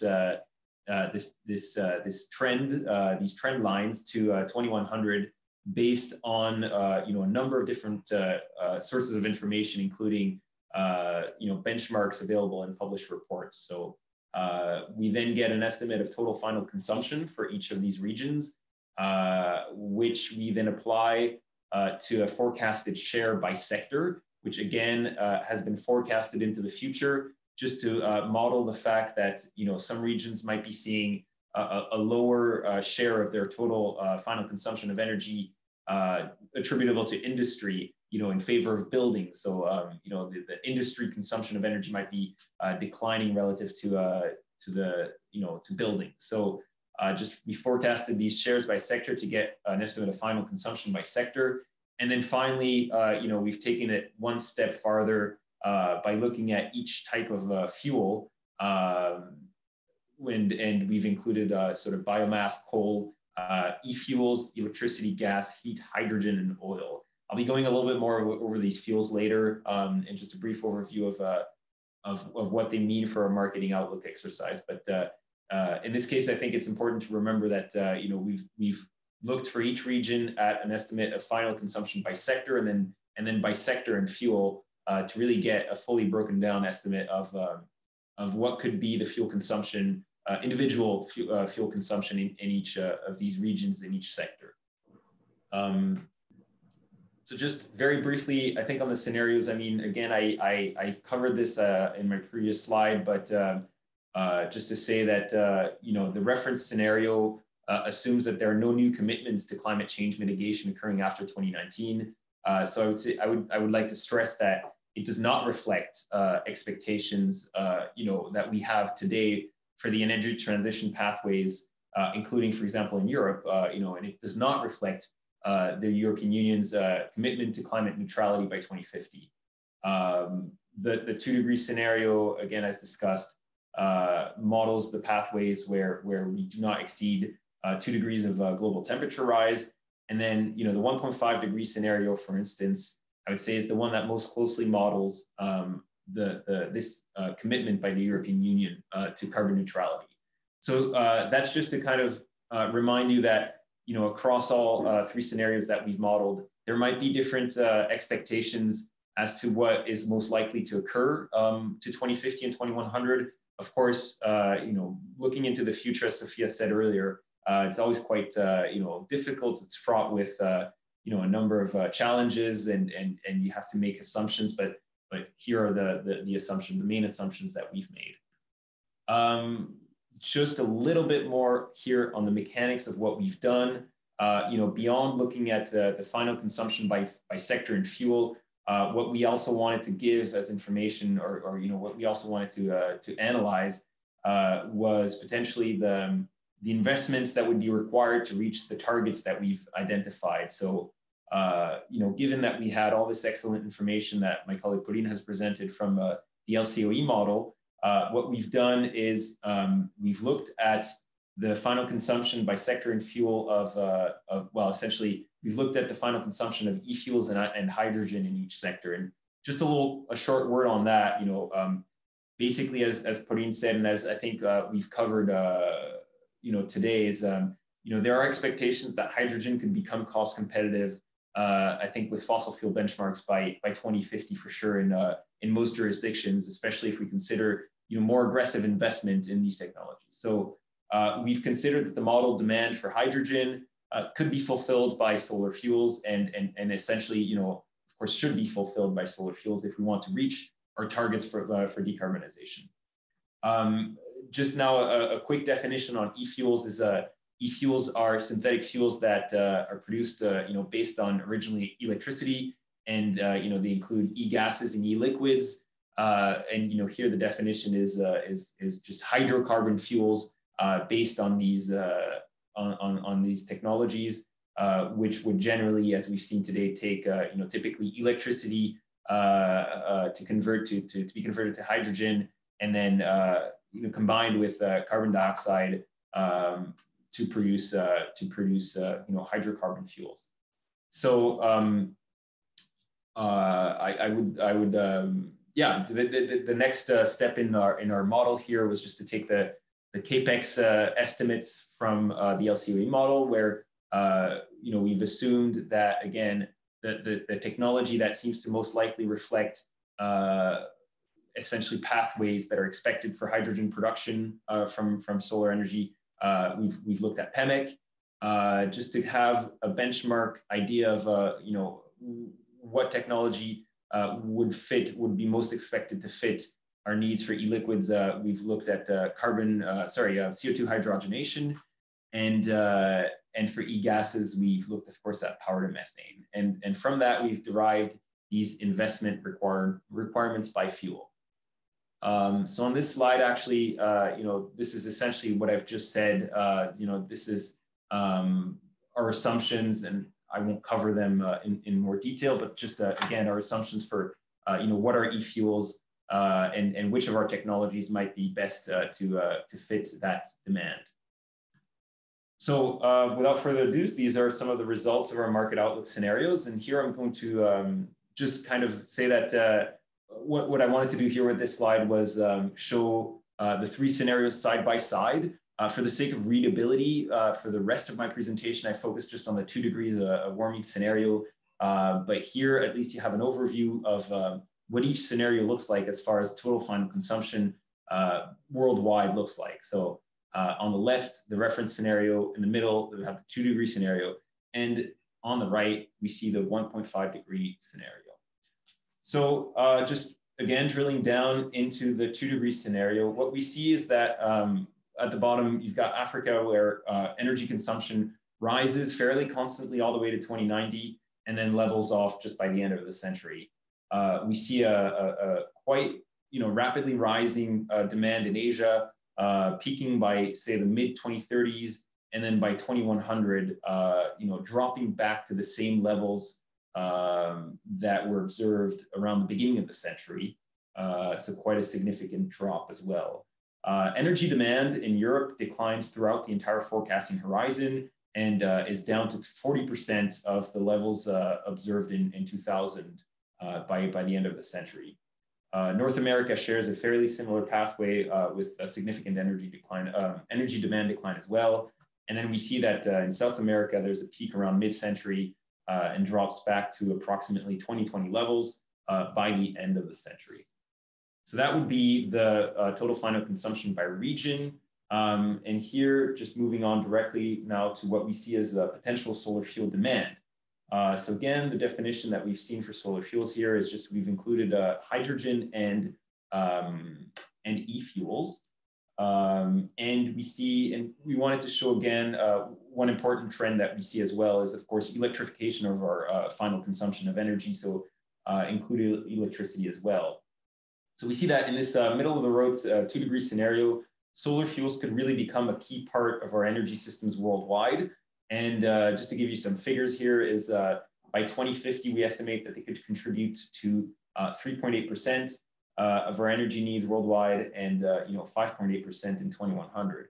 Now, of course, if I had time, I would love to give you a disaggregated picture across all regions where you could get a bit of an estimate of which regions are most likely to reach, or essentially which regions in which regions solar fuels might become more competitive in the future. But for full results, you might want to read our report. Now, just moving on to each of the different sectors to give you a little bit of a disaggregated view. What we've seen here, based on, again, the assumptions that were made, again, based on literature and on a conversation with experts, including the workshop that we held, the workshops that we held in June, is we see a relatively modest contribution of solar fuels to energy needs in industry, which amounts to just 0.8% in 2050 and 1.5% in 2100. Ultimately, we do want to acknowledge the fact that the contribution of solar fuels to energy demand in industry really ultimately depends on a wide range of factors, including, of course, more broadly, the cost of green versus gray hydrogen, but really also the cost of green hydrogen versus other fossil fuels that are currently used in industrial processes. And then really, I think this is the key message, is how adaptable are industrial processes to accept hydrogen as a fuel. And I think we've heard earlier that steel is perhaps one of them, and really essentially what we see is that it really depends on how likely it is that hydrogen generally might be competitive and be able to fulfill the energy needs of industry. Now moving on to transport, I think we see here just a bit more of a role for solar fuels. In the 2-degree scenario, what we see is that solar fuels could contribute to 11% of energy demand in the transport sector in 2050, and that could rise to 15.2% in 2100. We've already discussed some of them, some of the applications for example, hydrogen in fuel cell electric vehicles, and that has been modeled here, of course. Fuel cells in, for hydrogen in planes, but we also see a big, essentially a big market for e-liquids in, including in road transport and freight, where we still see some remaining internal combustion engine vehicles on the road in 2050 and even perhaps up to 2100. So we also see hydrogen playing a role, as I said, in road transport, medium haul aviation, but I don't want to forget maritime transport as well. I think there are a number of applications, and I would refer you to the slide in Denis' presentation that had a great overview of some of these applications for hydrogen in a number of different sectors. And now just lastly, where do we see solar fuels contributing to potential demand in buildings is, potentially up to 3.1% of total final consumption in the building sector and 4.7% in buildings in 2050 and 2100 respectively. So the most immediate applicable demand that we see for hydrogen in buildings could include potentially, and there's been a number of pilot projects around this, blending the hydrogen directly into the gas, the natural gas distribution system. The infrastructure, I think, in a number of jurisdictions is ready to accept up to, say 10%, and some people even expect up to 20% of hydrogen blended into our natural gas system. So that could definitely be a directly applicable demand. But the other, I think one of the other key contributions of hydrogen to buildings, apart from, of course, the sort of unit being considered by Sophia's colleague that we talked about earlier, is for example, in Japan, we've seen the deployment of a very large number of these micro combined heat and power units that are being deployed to reduce the dependence of individual buildings on the electricity grid. These are able to use hydrogen as a fuel and are based on a fuel cell that can provide heat and power to a building. So of course, with smart control systems, we see that this could help mitigate temporal fluctuations in the supply of electricity, which is of course very relevant in the context of renewable energy. I just want to move on to my last slide for the day here, which looks at the required investments that we see modeled from 2020 to 2100 to essentially reach the targets that we've discussed. So what we have here is just a slide showing the annual investments that would be required as discussed. And what we see here, just to give you the figure here, is by 2050, investments of 7.3 trillion euros worldwide. And the additional investments in the second half of the century would amount to 9.5 trillion, the grand total of 16.8 trillion from 2020 to 2100. So that is 7.3 trillion over 30 years, which would amount to annual investments across the entire solar fuels value chain of 236.5 billion euros, and that is, of course, worldwide. From 2050 to 2100, these average total annual investments decline slightly due to substantial reductions in capital expenditure costs. So despite the fact that, of course, we'll be producing many more solar fuels, as anticipated earlier, the individual cost is much lower, and so what we see is total annual the capex, the capital expenditure required here is quite a bit lower, and so what we see is capital investments of 190 billion euros per year to 2100. So obviously, I just maybe want to conclude this by saying these are obviously very high figures and present maybe an ideal picture of investment. As you might see here, one thing I want to point out is this takes into account the scale growth scenario. Modeling it slightly relatively aggressive investment in the technologies. These are perhaps relatively high figures, but I think if you, of course, compare them to world GDP, I believe that these are realistic targets, and that, of course, the ramp might not look like what is displayed here in the graph. It might be a slower ramp up. We will not be investing that much here now in 2020, but we very much believe that these are achievable targets, and that these are required to reach our ambitious goals in terms of decarbonization of our energy needs worldwide. So that concludes it for our presentation of the market outlook and economic roadmap and market outlook.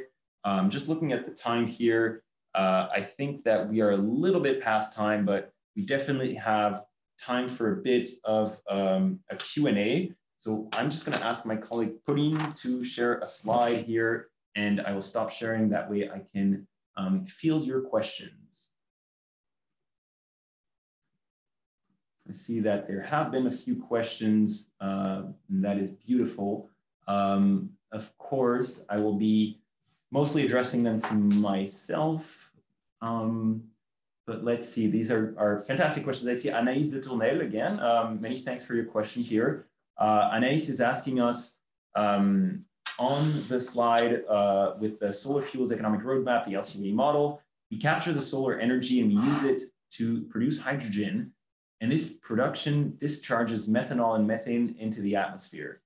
I think perhaps I can take this question here and just kind of clarify that, I'm not exactly sure which slide exactly you're referring to. I believe it probably was the very first slide.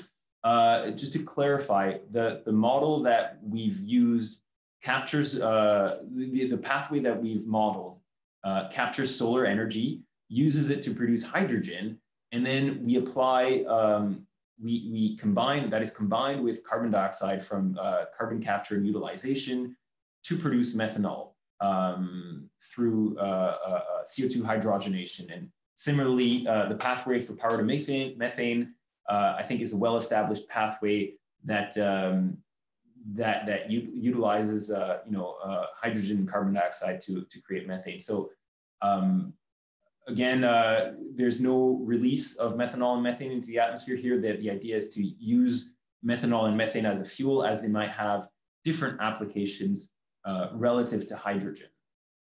So I hope, Anais, that answers your question. I believe that we also have, well, we have a few more questions here that I will be addressing from the Q&A.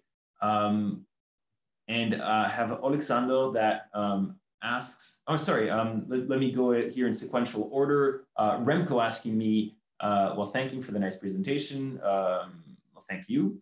And Remco asks whether we can comment on our assumptions for the price of carbon dioxide as a resource and as an emission price tax. Now, I have to be honest with you, Remco, I do not recall all of the exact figures, but thankfully I can recall one for the price of carbon that we've assumed for Europe in 2050. And I think that that was amounting to 178 euros per ton of carbon dioxide. Now, of course, you know, current levels are around 25 euros. And so, you know, that does imply a fairly steep rise in the carbon price. And depending on who you speak, they might interpret it indeed as steep to who you speak to. But I think a lot of people as well are anticipating that, you know, the carbon price could rise substantially in the coming years. And, you know, I'd like to point out to the example of Germany, where, you know, the German government has laid out a plan for sort of stepwise increase in the carbon price that, you know, I think reaches, I believe, if I'm not mistaken, 90 euros per ton in a very short time horizon. So not exactly unrealistic to believe that this carbon price could reach those levels. And for the carbon resource price, I would have to get back to you. Again, here we've modeled the decline in the price of carbon from carbon capture and utilization.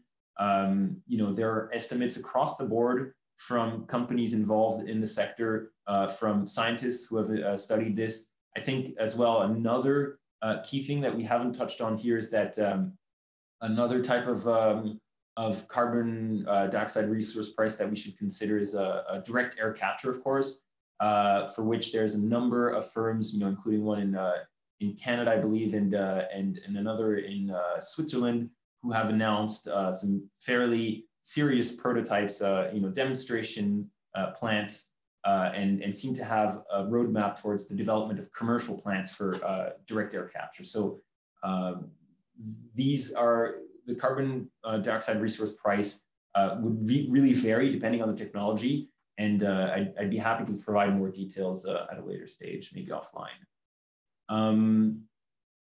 So I hope that answers your question. I'm going to move on to Alexander, asking us whether we've considered the effects related to zero or even negative prices of electricity in the case of overproduction by photovoltaic, which is likely to be more and more relevant with further PV development.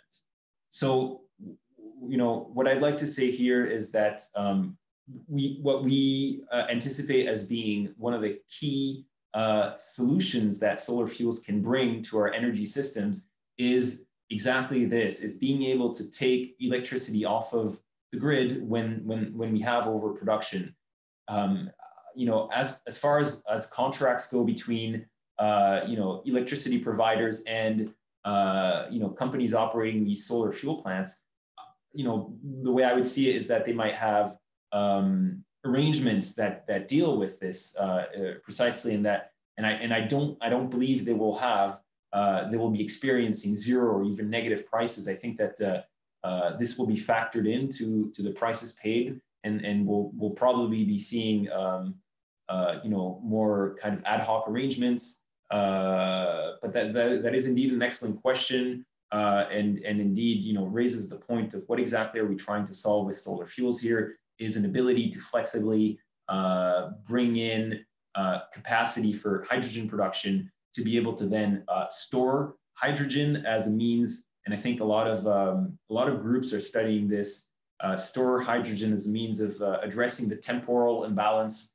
in renewable energy production, whether that's intraday, you know, the wind is blowing a little bit harder at the moment, but a little bit less later in the evening, or really interseasonal, where we see you know, high variations in, of course, solar irradiance, and then wind energy, average, you know, wind energy, you know, throughout the year in a lot of jurisdictions.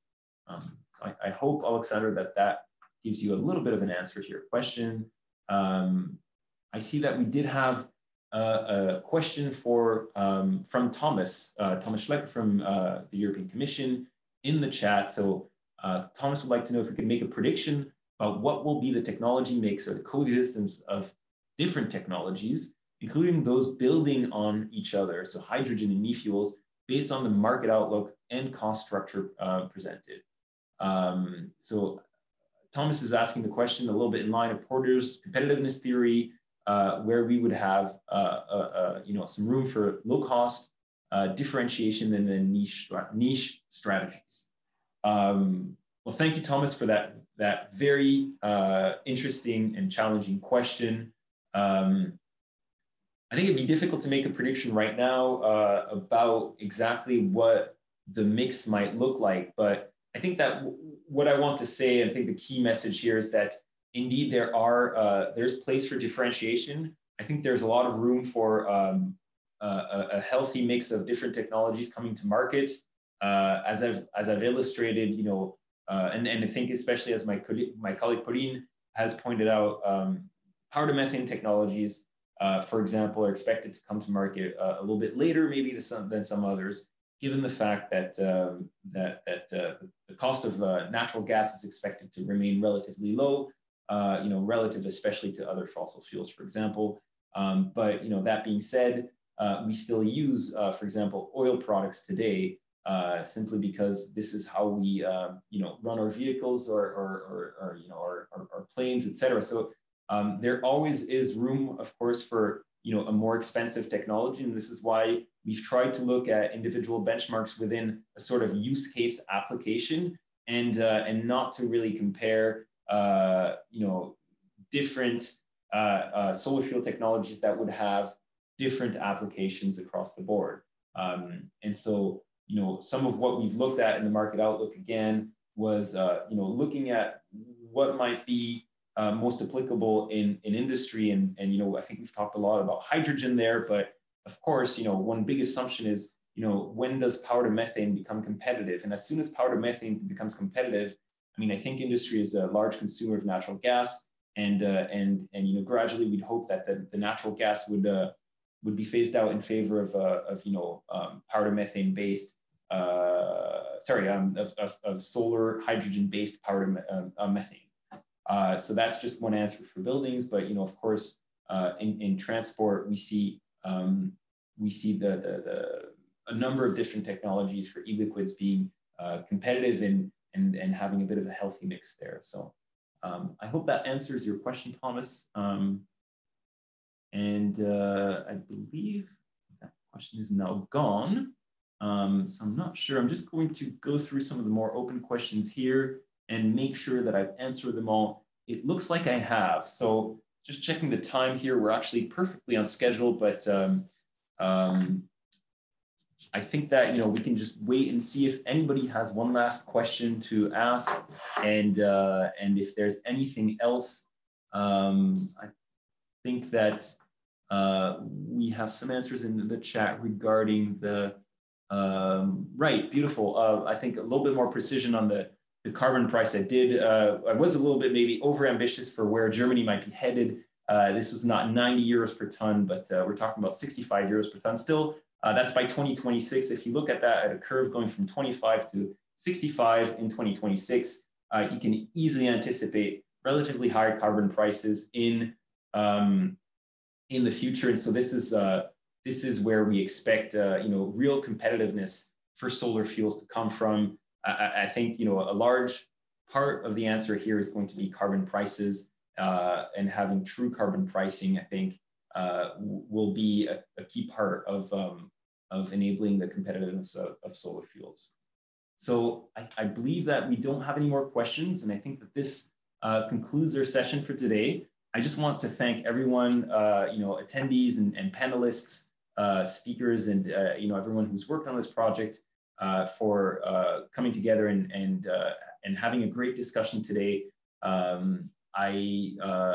would like to thank you again, and especially thank you for the very positive and hopeful messages that have been brought forward today. I hope that you know, we can all continue to collaborate on these important topics in the future.